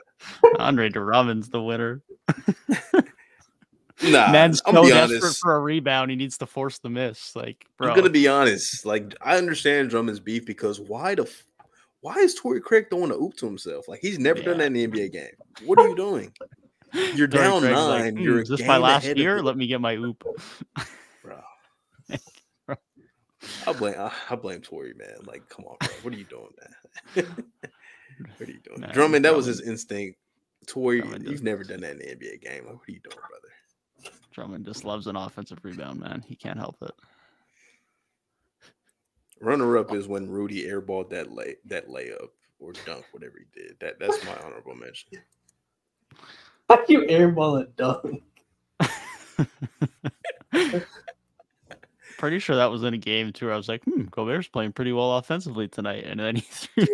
He had a good Like, game. bro. He had a good game. Just airballed a point blank shot. Yeah. He's trying to make his dunk contest, bro. At least Drummond's been in a dunk contest before. Yeah, facts. Oh my god. He was 2016. Came in third or fourth place. You can't make it any worse than the current edition of the dunk contest. That's true. It's true. Not saying he'd make it better, but it wouldn't be worse. Mac won it again. It had to be Mac. Yeah, there's no way anyone else won it. I'd be okay if they just put Mac in it by himself and just let him just dunk. I'd be fine if they did that. Yeah, I ain't against that either. Airball. Oh, that feels like so. That was when they were struggling. Yeah, that was pretty bad. That was pretty bad. A minute ago. I forgot that. That was a long time ago. That was the peak of them being trash after the Harden trade too. The cyborg ran out of power. Was it? You know how pissed you got to make Kawhi to make him show emotion.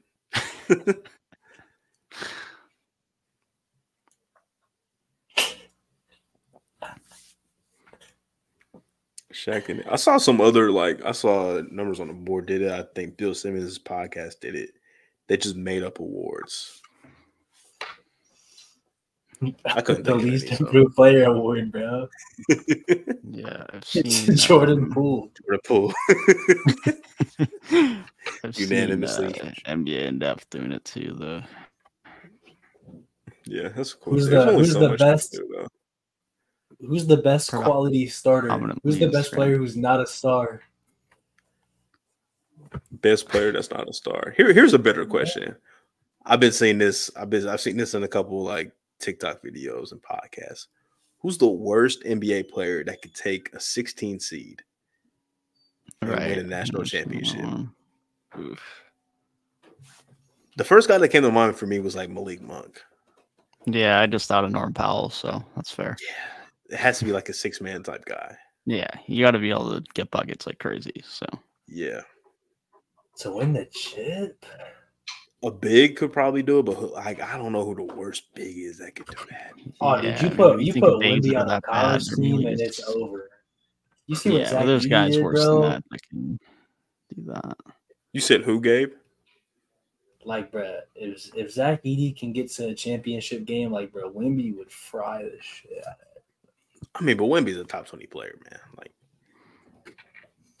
I'm thinking Yusuf Nurkic or somebody like that. No. But there might even be worse guys than Nurk for real. I don't know if my bias can allow me to say Nurk can do that. Bro, he's a hub offensively. He can post up, really good rebounder. Yeah, but see, the problem is he's the hub. He can't be a hub for a 16 seed. He's going to be passing the guys who can't shoot. Okay, but here's the thing, bro. Guys can probably shoot a little bit. But is Nurkic better than Brandon Miller right now? No. And Brandon Miller was in college a year ago, and they did not sniff a championship. They made this. Brandon Miller's a lot better than he was a year ago, though. That's true. He also didn't shoot mid ranges at all in college, mainly because he wasn't allowed to, and is a very good mid range shooter. So yeah. Could someone like Dante DiVincenzo do it? The way he's been playing. I mean, and he was the most outstanding player too on a championship team. Is he worse than Malik Monk though? As an overall player, I don't know if I'd say so, but as an offensive player, you could argue it. Okay. But his defense is better. I mean, DeAndre Hunter led a team to a championship when he was actually in college. So. He was like the fourth best player in that team, man. That fucker ain't leading a 16 seed past more than 2 rounds. There's no shot. I don't even know if he's getting them past 2 rounds. There's no way. Unless that like 1 to 2 rounds is the one good playoff game he has every year. That's it. Like that's it. That's all he's good for. He needs 6 of those. Yeah, there's just some players who be going like Jordan Clarkson in March. Like he's frying everybody. I think he's too good. He's too good. Because I watched Carson Edwards fry people in March Madness, but he didn't win. He did not win. He lost to DeAndre Hunter. I'm trying to think of somebody that's like bad, but not bad, but like, you know, like a. How far is Dwight Powell taking a team in March Madness? They get smoked by 30 by 1 seed. That is not helping. Yeah, if you're a big, you have to be like a. I think the worst big that can make some noise is like Nurkic, a Nurkic type dude. Yeah. Yeah. Like maybe DeAndre Ayton if he's locked in, if he has his bed situated. Got to be in a warm climate.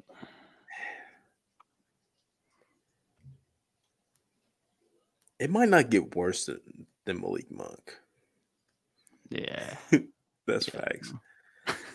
What's John Collins doing on the college team? Nothing.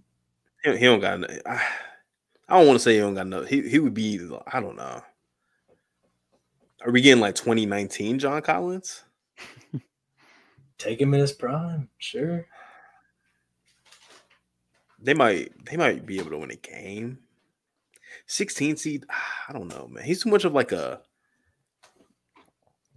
hybrid 4. Like he's not like a big, but he's not a wing. He's just a real 4, and I don't know. I'll give you best players on college teams don't really move me. Dylan like Brooks. What is Dylan Brooks doing on a 16 seed? I feel like Dylan Brooks 40 shots. I'll tell you that much. I don't think they win at all. I don't think they do either. I don't think they win at all. I think they can make some noise though because he's an alpha type of guy, but not a good enough playmaker. Even when he was in college, he wasn't really a good playmaker. So I honestly might consider Lou Dort higher for that than Dylan Brooks. Potentially. Not by much, but a little bit. Lou Dort got some point guard. I think Terry Rozier on a 16 seed, they could win it. Yeah. To be honest. I think he's I thought he was too good to even consider. Yeah. Yeah. Yeah. I'm trying to just think of somebody worse than Malik Monk that is like they could really do. Nas Reed. He's a big shout. He can post, he can shoot. Good playmaker for a front court guy. Would Harrison Barnes win it all? No. Hell no. Not good enough of a playmaker. He would score some buckets though for sure. He would get his. Thinking about a guy like Grayson Allen too, but I was gonna say current Grayson Allen chops either, but hear me out. Duncan Robinson on a 16 seed with his new bag. Nah. You remember Doug Not Eater? Doug Eater was going crazy just a couple years ago. Bro, he was not even that good in the tournament. He had one good game. He's just a good Tyus Jones. he'd be close. I don't know what he's doing this season, but I don't think his shot creation would be there, but he'd be decent. Peyton Pritchard. Yeah, I don't know about all that. I'm so serious right now. Would Klay Thompson take a 16 seed to a championship today? Right now? Fuck no. Yeah. No, not if he got hot for the first game, they'd win a round, and then they'd be screwed. From college 3-point line, though. Zubac on the 16 seed, they would lose to the 1 seed.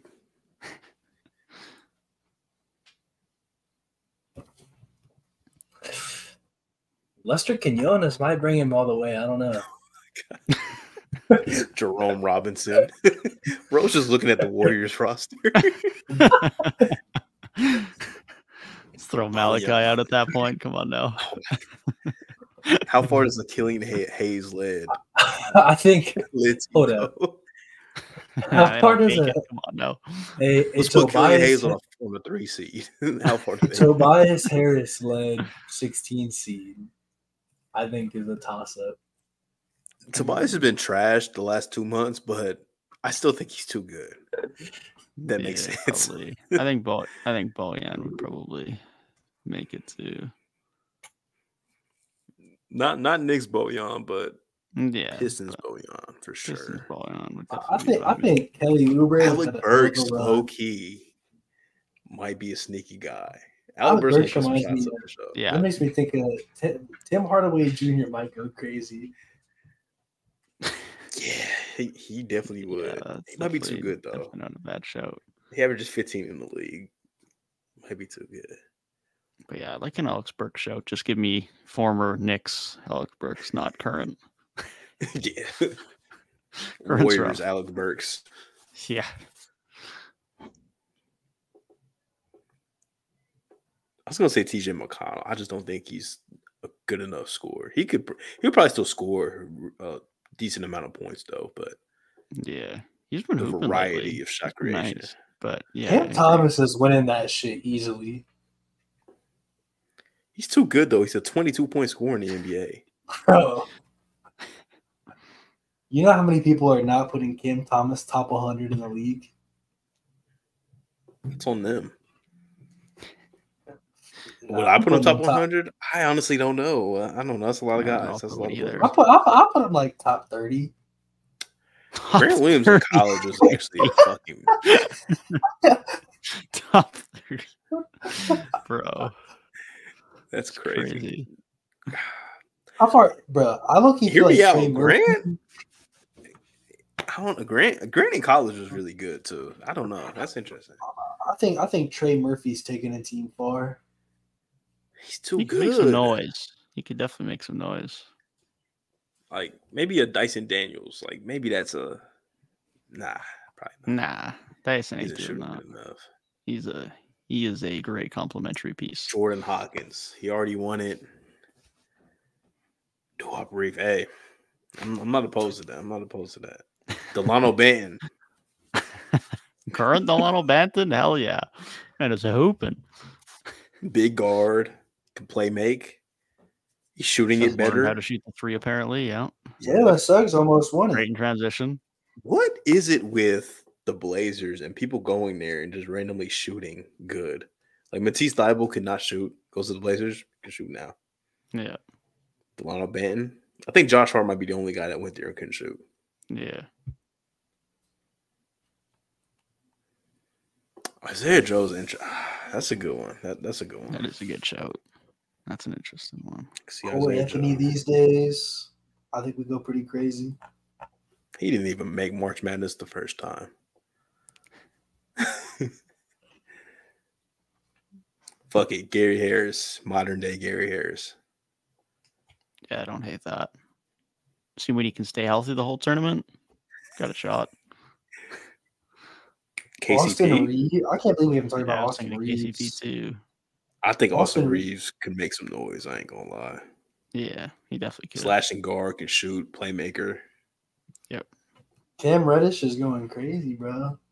All right, you lost me there. He's worse now than he was the first time. Prime Luke Mamute or something. Like, come on now. Nate Robinson, prime Nate Robinson. Current Harry Giles. DJ Augustine. Harry Giles. Bro. Oh, Niang? No. Niang's actually better than I expected this year, but Niang's beef is crazy. Fuck Niang. No, I'm just playing, but Monte Morris. The Q. Yeah. Just saying, man. Dude, what's Nico Mirotic doing these days? I think he would win that shit. He's like an overseas legend. I think he's won like 3 EuroLeague MVPs or something like that. Yeah, something like that. He's just vibing. Is Christian Brown making noise? He won a national championship. Wasn't the best player, but he won a national championship. Colin Sexton would probably go crazy. I still think he's too good though. Yeah, probably. He had a nice year. Matter of fact, where does Freddie Gillespie play basketball right now? I'm just curious. Freddie Gillespie. I should know that. I've seen that name recently. Was he no? He's a Nugget, right? Am I tripping? Oh yeah, he's a Nugget. Yeah, he's a Nugget. I see Colin Gillespie on the Nuggets. Oh, maybe he's not there. Right. But Miritich was so good. He was nice. He'd probably still be good right now. Freddie Gillespie plays for. I can't pronounce that shit. Kravinis Vizveda. Definitely said Bros that wrong. overseas, basically. He's in Serbia. Okay. Good for him. I think if you're playing professional basketball, good for you, man. Good for you. Yeah, Freddie Gillespie. Wow. There's definitely a video of him singing "Party in the USA" at Raptors practice. What about Paul Watson Jr., Raptor legend? I haven't heard much about him. Not even the best Paul. If it ain't B-ball Paul, I don't want it. Paul Reed is taking the team to at least the Final Four. I don't think he's skilled enough. In the G League. Oh. You don't need skill. Have you seen Zach Edey? That's true, but I mean, I don't know B-ball Paul. Zach Edey is just big. Status check. Man, give me Sean Livingston, man. Sean Livingston, he'll take a team all the way. Hey, the word on the street says that in his career he never missed one mid-range shot. Never missed. Him, Brandon Bass, never missed a mid-range shot. Status check for you, Garrett.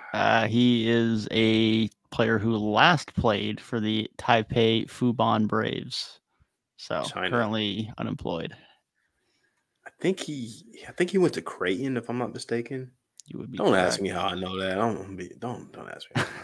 I just think he went to Creighton. He did indeed. I remember his draft class. Didn't Creighton just go on a bit of a run? They made the 16, I think, Sweet 16. I like their team. Their team was really good. Rodney, bro. Rodians Rooks. Nets, real talk. Fun Nets. I hear that name, and the first name I thought of was Anthony Tolliver. Pistons legend Anthony Tolliver. Hey, Karooks was supposed to be a centerpiece in that Harden trade. And I don't remember him suiting up for the Rockets like ever. Because he played 11 games. Makes sense. 1.2 points per game in those 11 games. Man, centerpiece is a bit of a stretch, to be fair, but he was only a year removed from being a first-round pick. So, the Rockets didn't want any players back for Harden. Apparently, all the good players. Jared Allen wasn't interesting. Apparently, which I guess they're fine now. But man, those couple years when they weren't, it's like they botched it for real. But now the Nets stink. They got their picks. Bro, if that Jalen Green plus the Nets picks for Mikhail offer was real and they didn't take that, bro, like that's some severe mismanagement, to say the least. I think Marks is still in the front office. He needs to go. He needs to go, man. Yeah, it's time for a reset there, man. They need someone who doesn't care about trying to not save face. Like, this needs cares about picks, man. Like, oh my god, these guys haven't had their own pick consistently in like over a decade. For real, like, need to just stop trying to save face and get a fresh start in there. It's time to just be done. Hit the reset. Get whatever assets you actually can back. Because, like, what are they? Yeah. It's crazy because Derek Favors was the start of the Nets not caring about trying to build and just going to get names. Yeah. Traded that boy for Darren Williams.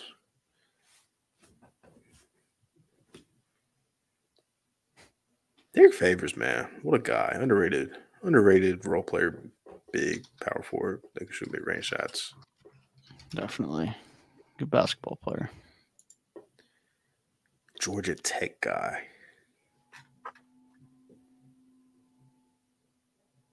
What's Falco Campazzo doing in March Madness? Too small of a guard.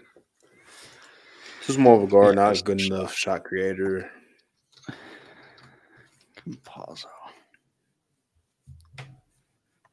Because you got to think, you're on a 16 seed, so like these guys are not, upper echelon talents on the D1 level. Your bigs probably aren't as good. You might have some shooters, but it's college basketball, so probably not. Yeah. You have guys that can knock down shots every now and then, but not shooters for real. Yeah. It's tough. Honestly, Delano Ben is probably a really good one. Big guard. Yeah. This version of Ben. Yeah. I don't hate that. If you need him to get some stops on most guys that aren't a big, he can probably help with that. Yep. How are we feeling about Gordon Hayward? That linked the Magic full off-season plan. I do not remember that. No, I don't either. No, I do not remember that. That's crazy. I'm about to look that up. That's tough. Leaking the off-season plans is tough.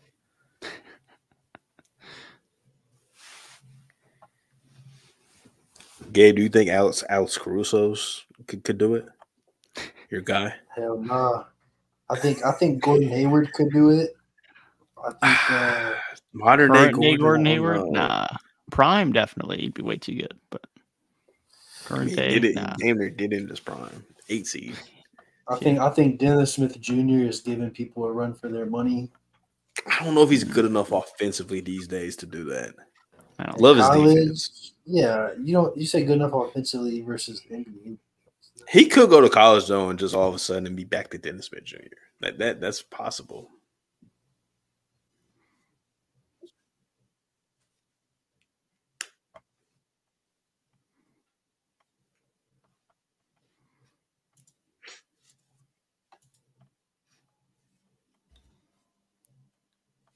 Well, in the interest of time, do we want to think about wrapping things up? Yeah, that's cool. Before we start naming more random players for another hour. Jan Vesely's sweeping 30-point blowout every game all the way to the Final Four. Jan Vesely getting 2 shoutouts during an award show was crazy, but here we are. This is 3-Point Weekly in a nutshell, nonetheless. Goodness gracious. If you guys are still here, we do appreciate it. If you haven't yet, be sure to hit that like button below and do subscribe. As mentioned at the top of the episode, we will be back next week for our postseason predictions with Super Mario Hoops in chat, who will be here to join us, so he can be sure to talk about all of the lovely names such as the Rodion Karuks and the Joe Alexanders of the world. So be sure that we'll have that mixed into some postseason predictions somehow next week. Don't guarantee how, but it'll be there. I can say that much. We do appreciate all the continued support. Thank you guys for tuning in for another stream, and we'll see you guys next week. Peace.